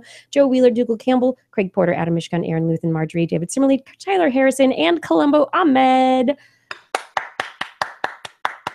Ha! I made it through. Thank you for supporting us on Patreon. All your support on Patreon. And if you are interested in supporting us on Patreon, you can find out more at Patreon, patreon.com/thisweekinscience. Also, remember that you can find out more about This Week in Science at twist.org. We have all sorts of things there. On next week's show, we'll be broadcasting live online at 8 p.m. Pacific time on twist.org/live. There's a link there that you click that says watch live, and you can go click on that Wednesday at 8 p.m. Pacific time. You watch and join our chat room because there's so many great people in the chat room. Love all those chat room chatting chats.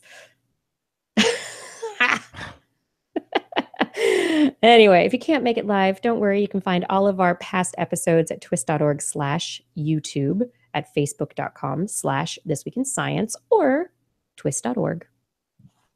Thank you for enjoying the show. TWIS is also available as a podcast. Just Google This Week in Science in your iTunes directory, or if you have a mobile type device, you can simply look for TWIS, the number 4 Droid app in the Android marketplace, or simply This Week in Science and anything Apple Marketplacey. For more information on anything you've heard today. For more information on anything you've heard here, today's show notes will be available on our website, twist.org. You can also make comments there. It's true. And you can start conversations with the hosts and other listeners in those comments. Yes, or you can just contact us directly. Email Kirsten at thisweekinscience.com, Justin at twistminion@gmail.com, or Blair at blairbaz@twist.org. Just be sure to put TWIS, TWIS, somewhere in that subject line, or your email will be spam filtered into oblivion. You can also hit us up on the Twitter, where we are at TWIS Science, at Dr. Kiki, at Jacksonfly, and at Blair's Menagerie. We love your feedback. If there's a topic you'd like us to cover or address, a suggestion for an interview, a haiku that comes to you in the night, please let us know. And we'll be back here next week. And we hope you'll join us again for more great science news. And if you have learned anything from the show, remember, it's all in your head.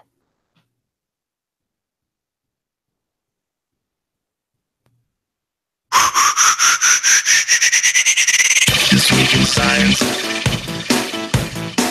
This Week in Science. This Week in Science. This Week in Science, it's the end of the world. So I'm setting up shop, got my banner unfurled. It says the scientist is in, I'm gonna sell my advice. Show them how to stop the robots with a simple device. I'll reverse global warming with a wave of my hand. And all it'll cost you is a couple of grand. This week's science is coming your way. So everybody listen to what I say. I use the scientific method for all that it's worth, and I'll broadcast my opinion all over the earth. Cause it's This Week in Science. This Week in Science. This Week in Science. Science. Science. This Week in Science. This Week in Science. This Week in Science. Science.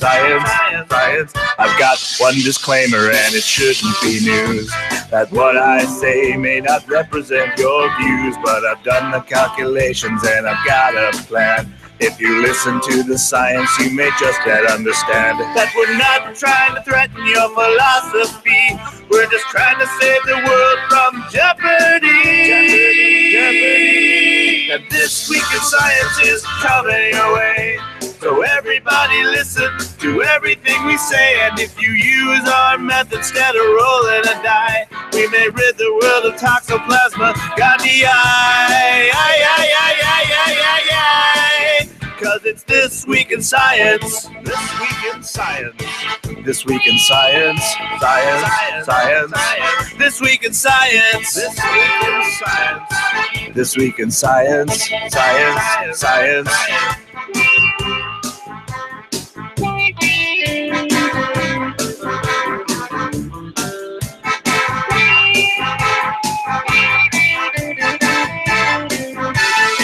I've got a laundry list of items I want to address. From stopping global hunger to dredging Loch Ness.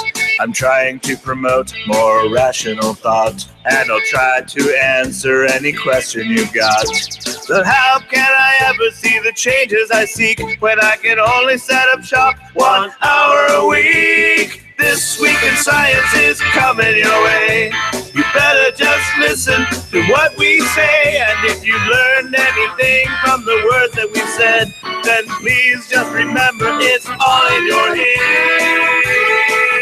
Cause it's This Week in Science. This Week in Science. This Week in Science. Science. This Week in Science. This Week in Science. This Week in Science. Science. This Week in Science. This Week in Science. This Week in Science. This Week in Science. This Week in Science. This Week in Science. This Week in Science. This Week in Science.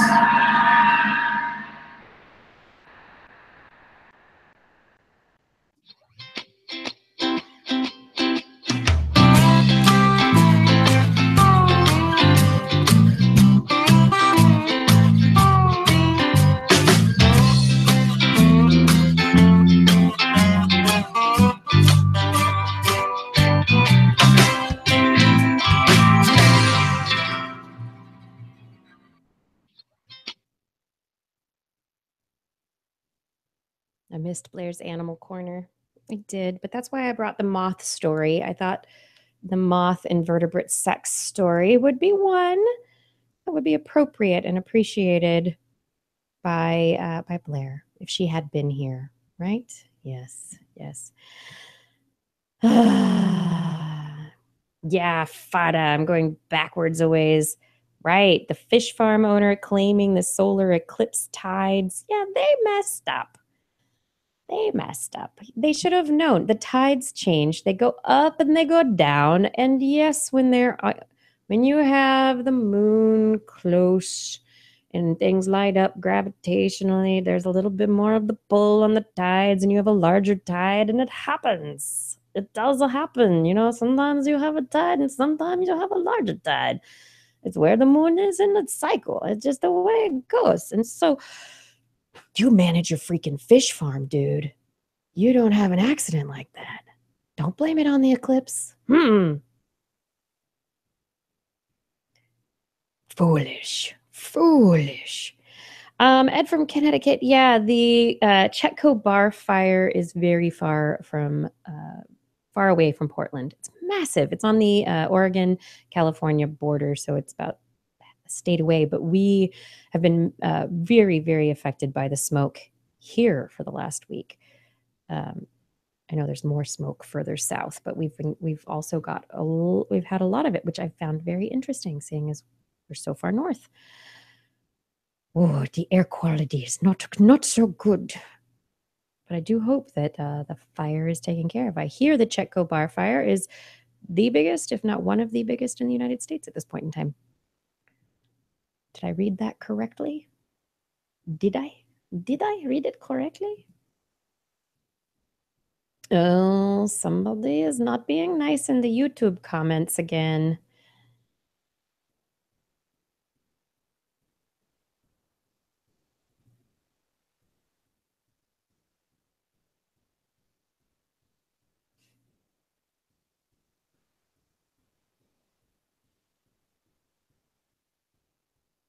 Oh, who's over in YouTube? Who is in YouTube hanging out? You guys, you being nice?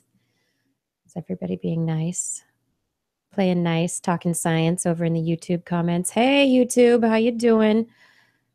I hope everything's good over there in the YouTubes.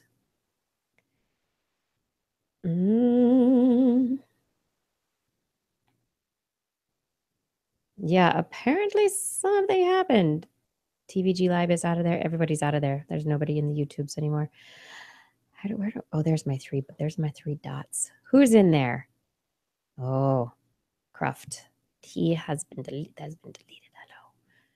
Nobody's in chat anymore. Nobody's in that chat anymore. Because the science is done.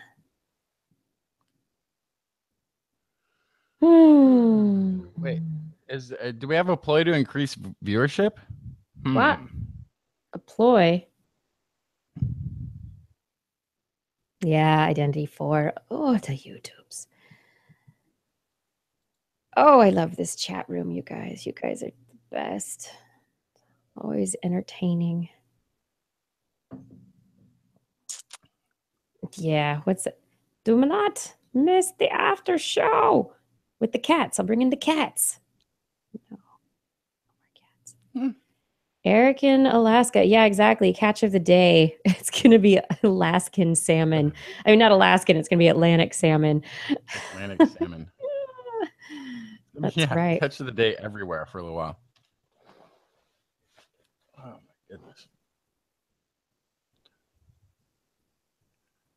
So yes. I saw what? Go ahead. Oh yeah. Drinking more coffee keeps all the East Coast awake longer. Thank you, Whiskey Renegade. Good advice for all those East Coast listeners. Just drink coffee late into the evening. Just drink the coffee. Fine. Yeah, totally fine. It's fine. Oh. Fada said there was banning that had to happen because there was harassment in the YouTubes. Yeah, well, that's what were in the tubes. That's unfortunate. Thank you for managing that, Fada. Yeah, I'm glad we have a nice chat over here. Yeah, Identity 4, you're awesome.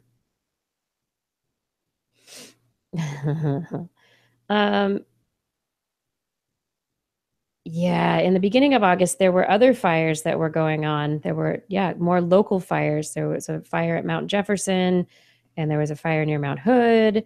There were lots of more local fires. And so the air quality was terrible, and they were telling, and it was like 100 degrees. So they were just telling everybody to stay indoors.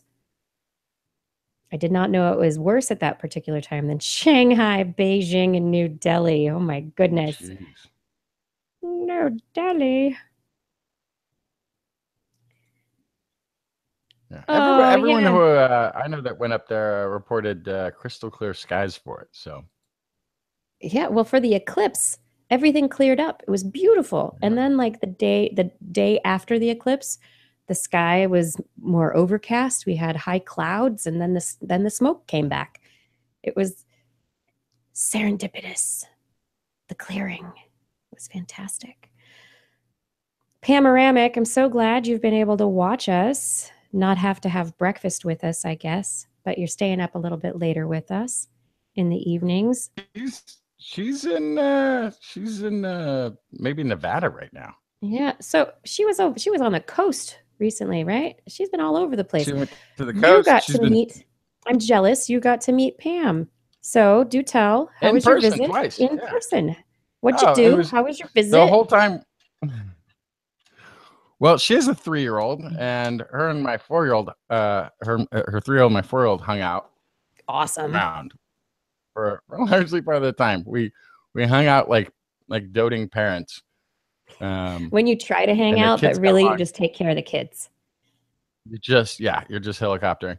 But yeah, the kids hung out and got along great. They had a blast. So it was totally successful. That's awesome. The kids hung out. That's good. At least we know that the next generation gets along. Oh yeah. There'll be somebody left to pick up the mantle of what was the words? Meaningless words. Meaningless words. Which is almost we used to do this show that tackled political issues, but it's become to the point where it's too ridiculous. It's like you can't even at this point. The fake newsness of everything. The scat show is it's the show is just the show now. There's nothing we need to add to it. Yeah. It's No, you're like, just implied. And you're like, and here's the news. This is exactly what happened. Mm-hmm. What? It's just it, folks. I don't know anymore. Ah, you drank Foster's. Oh, that's funny, Pam. Yeah. You were in. Which it turns out we did a little bit of research required. Foster's. It's the Australian for beer, which is actually brewed in Texas and doesn't exist anywhere. Oh my God. Yeah, who knew? I got to meet some other Australians. Maybe Pam knows them. Yeah, because it's such a small country. I'm kidding. You know, although the way that this visit came about was a chance meeting at the last eclipse. Yeah, because between of Pamela and Doug's radio parallax. Yeah. Doug, I didn't realize Doug was an eclipse chaser. Oh yeah. Yeah. Now then I found out because Pam was like, "Look at this! I got a picture of the two of us, and he's from Davis and KWS, and what?" Yeah, that was pretty awesome. Yeah, I love that. So maybe it's a smaller world than I think it is. It is. Sometimes I'm like, it's so big, and then other times I go, "Oh, it's so small." Yeah, kind of like that. Yeah, it's the collapsing factor of human relationships. It is a big world. It is a very large world, but it's like human, when we human were in relationships that make it small. Mm-hmm. To Baltimore, and we went to some random small gathering of humans. Small, like 30 humans or less. Oh yeah, that Patrick put together. Yeah, or invited us to. Invited us to. Oh yes. The music venue. The music venue, the different one. In the music venue was one of the voiceover actors from Jack Feedback. No, I thought that was so great. Yeah, it was just like, how crazy small world is this? Who I had no idea was even in the area. I knew he was on the East Coast, but it was in a different city and happened to be there.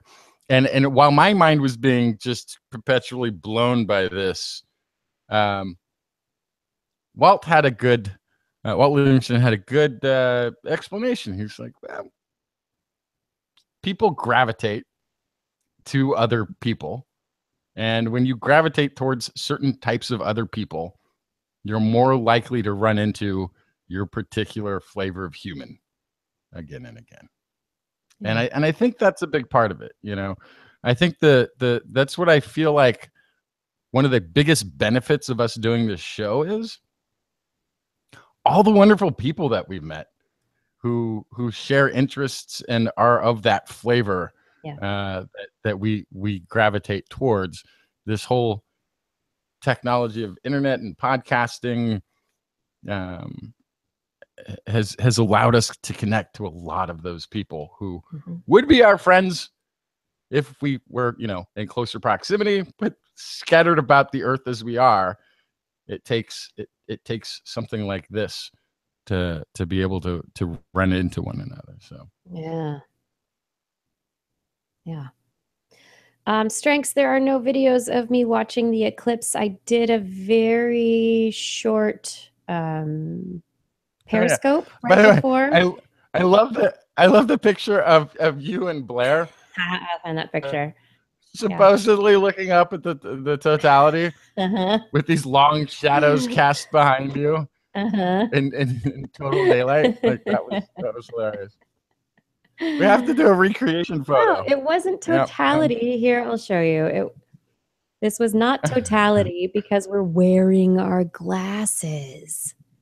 Okay. If you're wearing the glasses, it's not totality. This was probably about. My guess is it was after. It was after, yeah, because Blair and I actually were separated. She was with her friends and I was with my friends. And then the eclipse happened, the totality happened. And about 5 minutes later, she called me and she was like, "Where are you?" And I explained where I was and she came and found me. And then we spent some time together oohing and awing and doing photos. Okay. Yes, and so let's see, who do I have photos of? There's our not pointing photo. And then there's children with mermaids. Oh, yes. Children with mermaids and photos. Yeah, it was fun. We had a good time. Have I stopped screen sharing? Yes. Yes. Yes. We had a good group of people. We did and here's one of my favorite photos. We took a colander.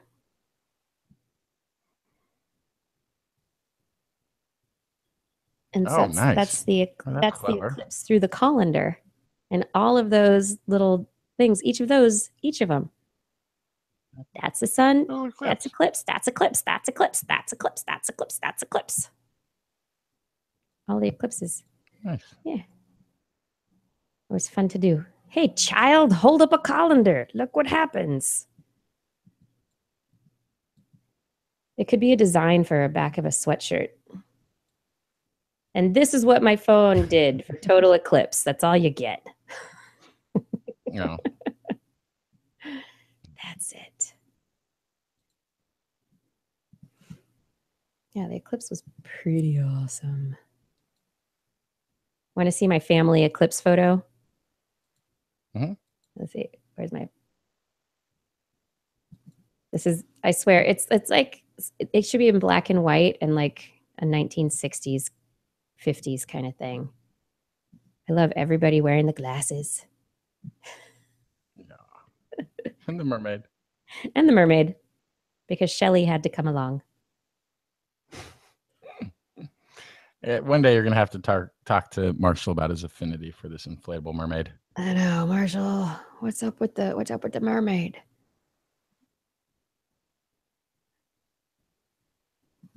Here's my son and the mermaid.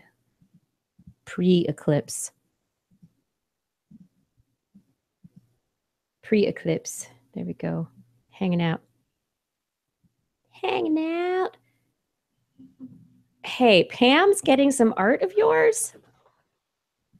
Yeah. What? How'd that happen? I want art from Jackson Fly. All right. Well, did you have your show? No, it's not yet. It's you know what? It might be happening in like or two. When? I don't know. First Friday, second Friday. It's the second Friday of September. Okay, so next Friday. So is that next Friday? That's next Friday. Jeez. Not the one coming, but the one after. Okay. Yeah. If not, it'll be happening the month after that. But I think that's when it's all scheduled to go. I haven't got final confirmation. But I'm all ready to go hang painting, so we'll see. Yeah. Oh, Whiskey Renegade, right. He's talking about how we were talking about the connectiveness of what we're doing. And Whiskey says, this is a bad thing, right? Aren't we supposed to be forcing ourselves to interact with people of different lifestyles? Good point. Well, you are, whether you know it or not. Get out of the house, everybody. You are interacting with people of different lifestyles. Yeah, but maybe it's some similarities, it's just some differences. In fact, you're not precluding people with different lifestyles by interacting based on a love of science. Yes. You're not precluding for any of those regular preclusion factors, but people whose interests are similar to yours. Yeah, like you're not precluding me for the love of my cute kitty cats. Look at my cute kitty cats. They're sleeping there with their kitty cat pillow. There's things kind of cat themed in that photo. It is very cat themed. And they're sleeping and making a little kitty heart. They're making little, see, the one side of the heart, the other side of the heart, little kitty heart. Ha ha ha. Did I see Bonnie Tyler singing Total Eclipse of the Heart on a cruise ship during the eclipse? No, I didn't. Refusing. That's funny. You don't have to watch that, but what I do recommend here, I'll get the what is it? It's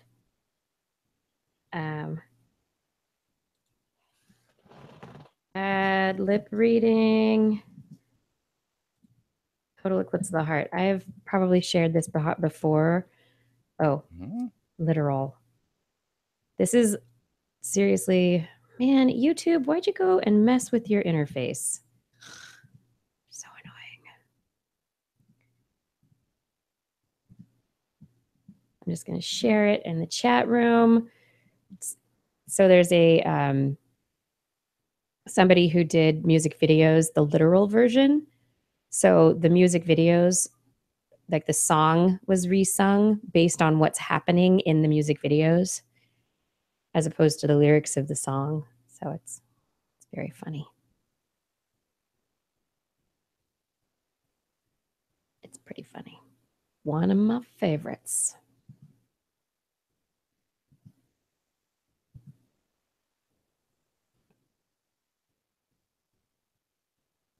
Ed, 2024, go to Mazatlan for the eclipse. There you go.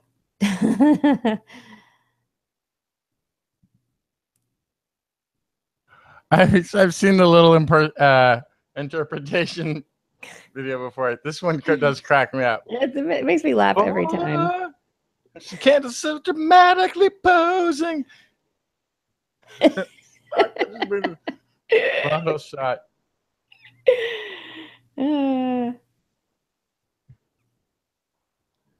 Makes me laugh every time. Oh, Identity 4 got a picture with a fancy camera. Ooh, nice. It's a sliver of the eclipse, the crescent sun. Oh my gosh. As opposed to the crescent moon. I like it. Also, our friends in the Baltimore, Maryland area were posting all sorts of sad posts about the overcastness when the eclipse came by. When was that? Oh, in San Francisco? No. East Coast, Baltimore, East Maryland Coast. folks. Oh yeah, they had fog. San Francisco had fog.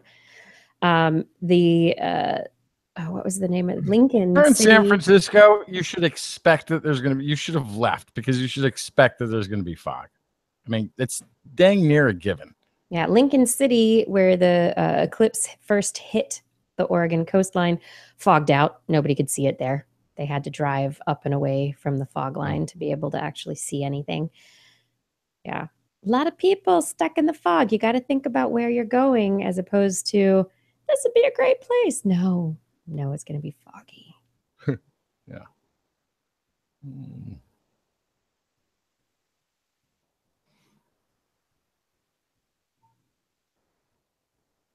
Somebody's yelling outside. What's going on? Rob was just in Mazatlan. It's hot there. Yes, it is hot there. I don't know if it'll be April, right? Mazatlan in April. That might be nice. Might not be too hot.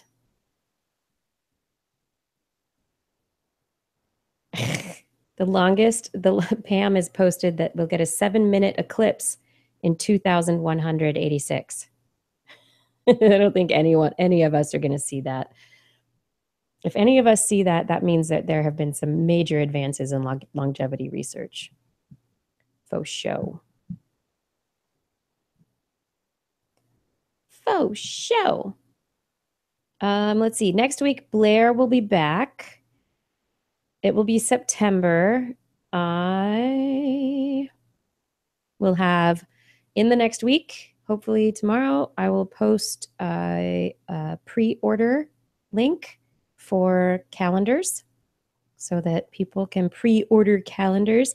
And I really liked Ed's question of whether or not a crayon will come with the calendar. That's funny. I like that. I could do that, actually. I might do that. That would be fun. Send you some crayons. Although I don't know if crayons will color on the paper very easily. Pens. Everybody gets one pen. You only get one colored pen to color in the calendar.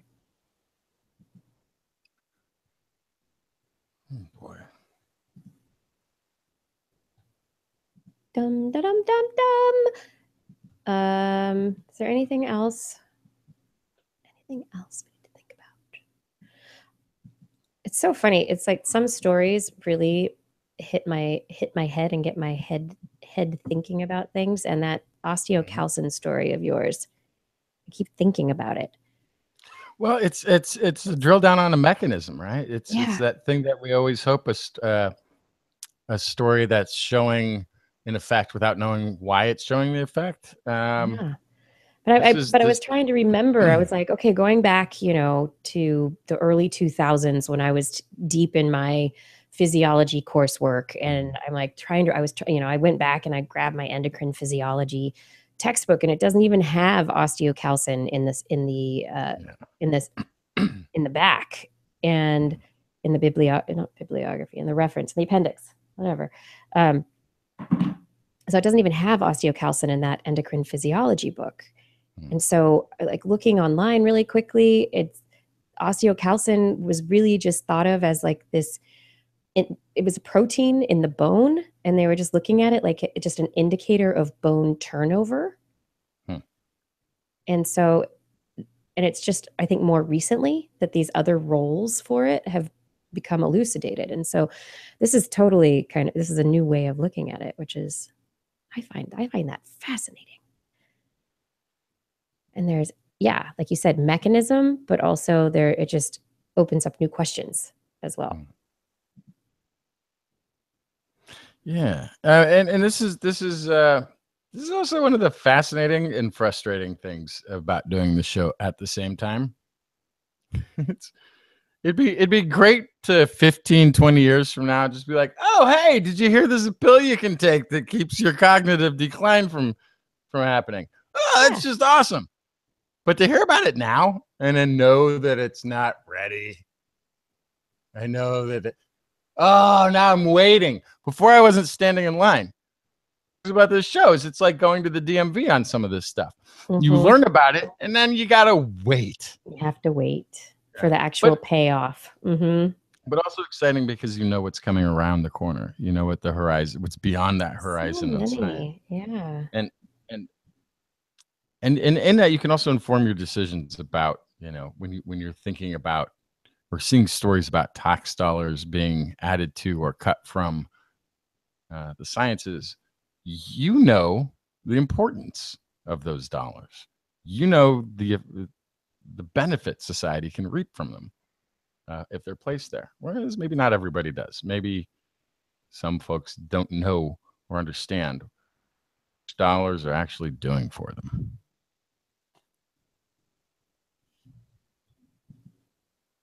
Doing so much. Yeah. So much. I'm gonna not talk about this, but we've got the wrong EPA right now. Yeah. And we've got the wrong a lot of things. We got the wrong a lot of things, but we definitely have the wrong EPA because there's folks who influence the EPA who are head of the EPA saying it. We're already saying mocking connections between global warming and events of severe flooding. And, you know, the severe flooding is a tragedy on a number of levels, but one is ideological. You know, we're seeing devastation in a community. Or even simple things that as a Californian you take for granted because they're everywhere. Things like zoning laws, which frustrate developers and homeowners sometimes. Yeah, but the zoning laws and the regulations, if they had been put in place or even enforced in Houston, there would not be the same amount. Huge subdivisions built in the path of their flood release programs. Because there was nobody to say, that's a good idea. Yeah, not just that, though. There's, I think it was in ProPublica, big article from like 2016, because this flooding is not a new issue. This happens, you know, on this scale, it's, you know, massive, but it's unprecedented. But this happens. The flooding happens over and over again because the development is happening and they're taking over prairie grass land, and the developers say it's just grassland. It's nothing there, but really, the grassland, even though you have a foot or two of grass above the ground, the root systems go down over 15 feet below the surface. And by going down so far below the surface, they provide an absorbent area that can absorb massive amounts of water. And when you put concrete on top of it, that ends it. That's done. There's no absorbing. It's just going to run into the rivers or the creeks, and things are going to overflow, and then you have flooding. It's amazing. Yeah, Identity for the EPA head came out and said that science should not dictate policy. Exactly. And while there is some truth to that, science should not be the dictator for policy, because we do have to balance politics with, the needs of the people. And so there's always a balance between, there's a balance between things, but you don't do things. I mean, when there is scientific evidence that certain actions will cause problems such as massive flooding, you should really take those into account. Science should not dictate policy. Science should inform policy. Yeah, and policy should not be put upon us by dictators. Look. Yeah, yes, there you go. Look, when we're like at the head of the show, I said this wasn't a natural disaster; it's man-made. These things are predictable. The previous floods should have allowed for plans to be put in place, and they were. Under Obama, there was this whole thing about when you do new infrastructure building, you have to take into account the future environment that this infrastructure is going to be living in. You have to factor in global warming. They shot this down, which means that the federal funding for infrastructure going forward in the Houston or Texas areas won't have to incorporate things like what just happened. It's ridiculous, and this is man-made disaster in that the local zoning laws didn't. There are no zoning laws, not the local zoning laws. There aren't zoning laws in Houston, meaning you can put a skyscraper next to a residential home, next to a factory, next to a whatever, and if it's in the floodplain, that also doesn't matter. That's man-made, creating disaster. It's one of those harsh things that, like, I always that I've in the past at least talked about. Haiti is a man-made disaster. Haiti's going to have another gigantic earthquake if it's rebuilt with no matter what dollars, without the regulations and zoning. The building regulations and zoning that something like San Francisco is based on. It's going to come down again, and maybe with a larger population than last time. So you have to know what you're doing in this world, and the idea that we can keep plowing forward, knowing the risks and ignoring them, and then chalking it up to, well, that was just one bad storm. No, that's not how living in reality works. No, you learn from experience. You say, oh, there's this big storm and it did all this flooding. What if a bigger storm came? Maybe we should consider what we're doing and how we build and how. What's that whole saying? There's a whole saying that's like kind of popular or famous that it's like, if you don't learn from history, you're doomed to repeat it. Yeah. And if you ignore science going forward, which I can't believe anybody's doing still to this day. These were predicted. The greater flooding was been the biggest prediction of devastation. But what has science ever done for me? Really? What has it really done for me?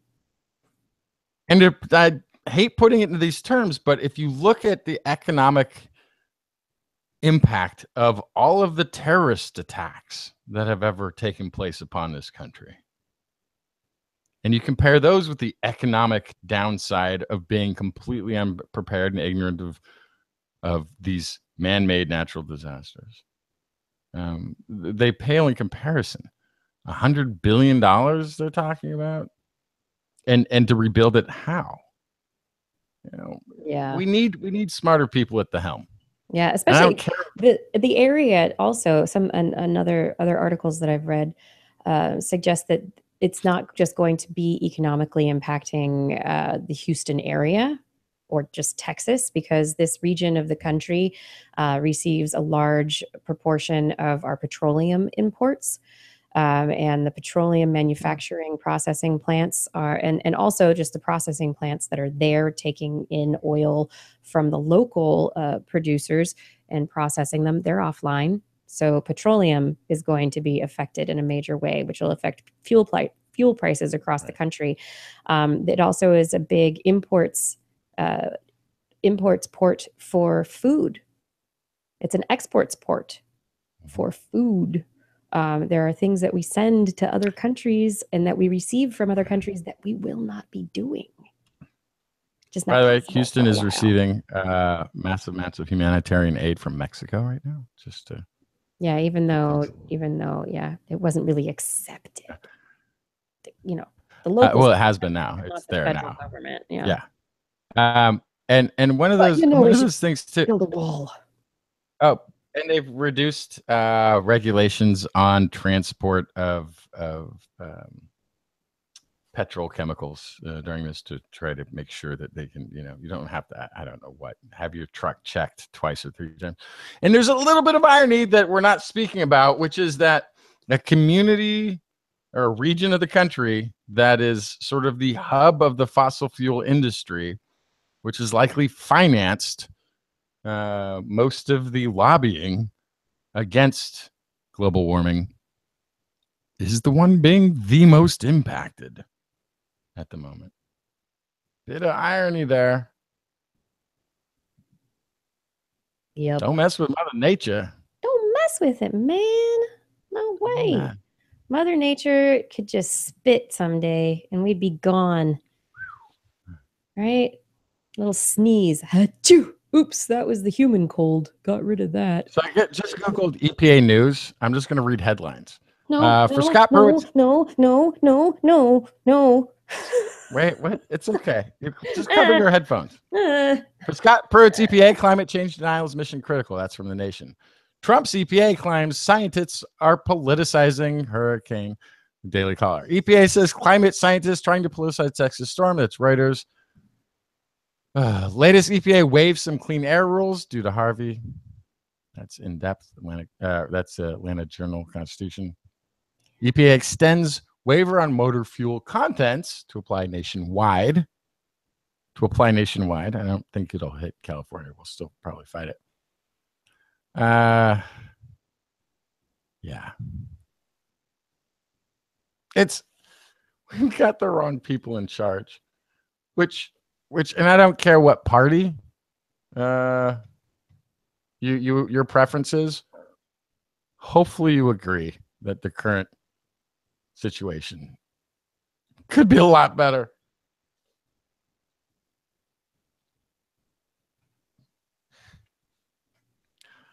Oh man. I find it interesting that they decided to waive the clean air rules as a result nationwide as a result of Harvey. Yeah. That's fascinating. I mean, it's like, oh yeah, it's like that's a big storm. We'll just, give everyone a break for a minute. I mean, especially considering Exxon has trouble at its processing plant. They've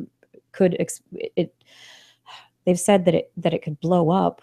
They're releasing large amounts of sulfur dioxide and carbon dioxide because of what's wrong. But anyway, yeah, I have a hard time reading the news and the social medias.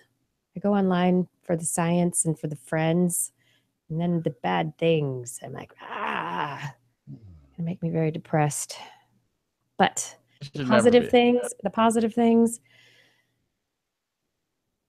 United Way has launched a national Hurricane Harvey recovery fund starting with $1 million from Leo DiCaprio and the Leo DiCaprio Foundation. And Svaha, the science STEM clothing line, that we had Jaya Iyer on the show to talk about. Do you remember that interview, Justin? Wait, what was the interview? When we're talking What about was the subject? The STEM fashion, the STEM clothes. Absolutely. Yeah, it was the beginning of this month. Yeah, they are donating some of the proceeds they're doing a fundraiser donating awesome. from purchases to Hurricane Harvey relief. So buy some STEM clothes from Svaha. That'd be cool. That'd be cool. I think I need to go to bed. It's 10:30. Right. Good night, minions. Good night, Kiki. But hang out for 2 seconds with me, and then after the after show, Kiki, I got a quick question for you. All right. But good night, everybody else. We'll see you again next week. Hope you managed to stay dry during all of this insanity. Out of the smoke and alive. Yeah. We hope everyone has and their families and friends are safe and healthy and able to join us for more science next week. Yeah. And if you're ever concerned that the region in which you live doesn't fit your flavor, come to California or Oregon. Or Oregon. We're here. This is where we're waiting for you. Where the fires are. We are waiting for you. In the land of summer fires. There we go. All right. Good night, everyone. Good night.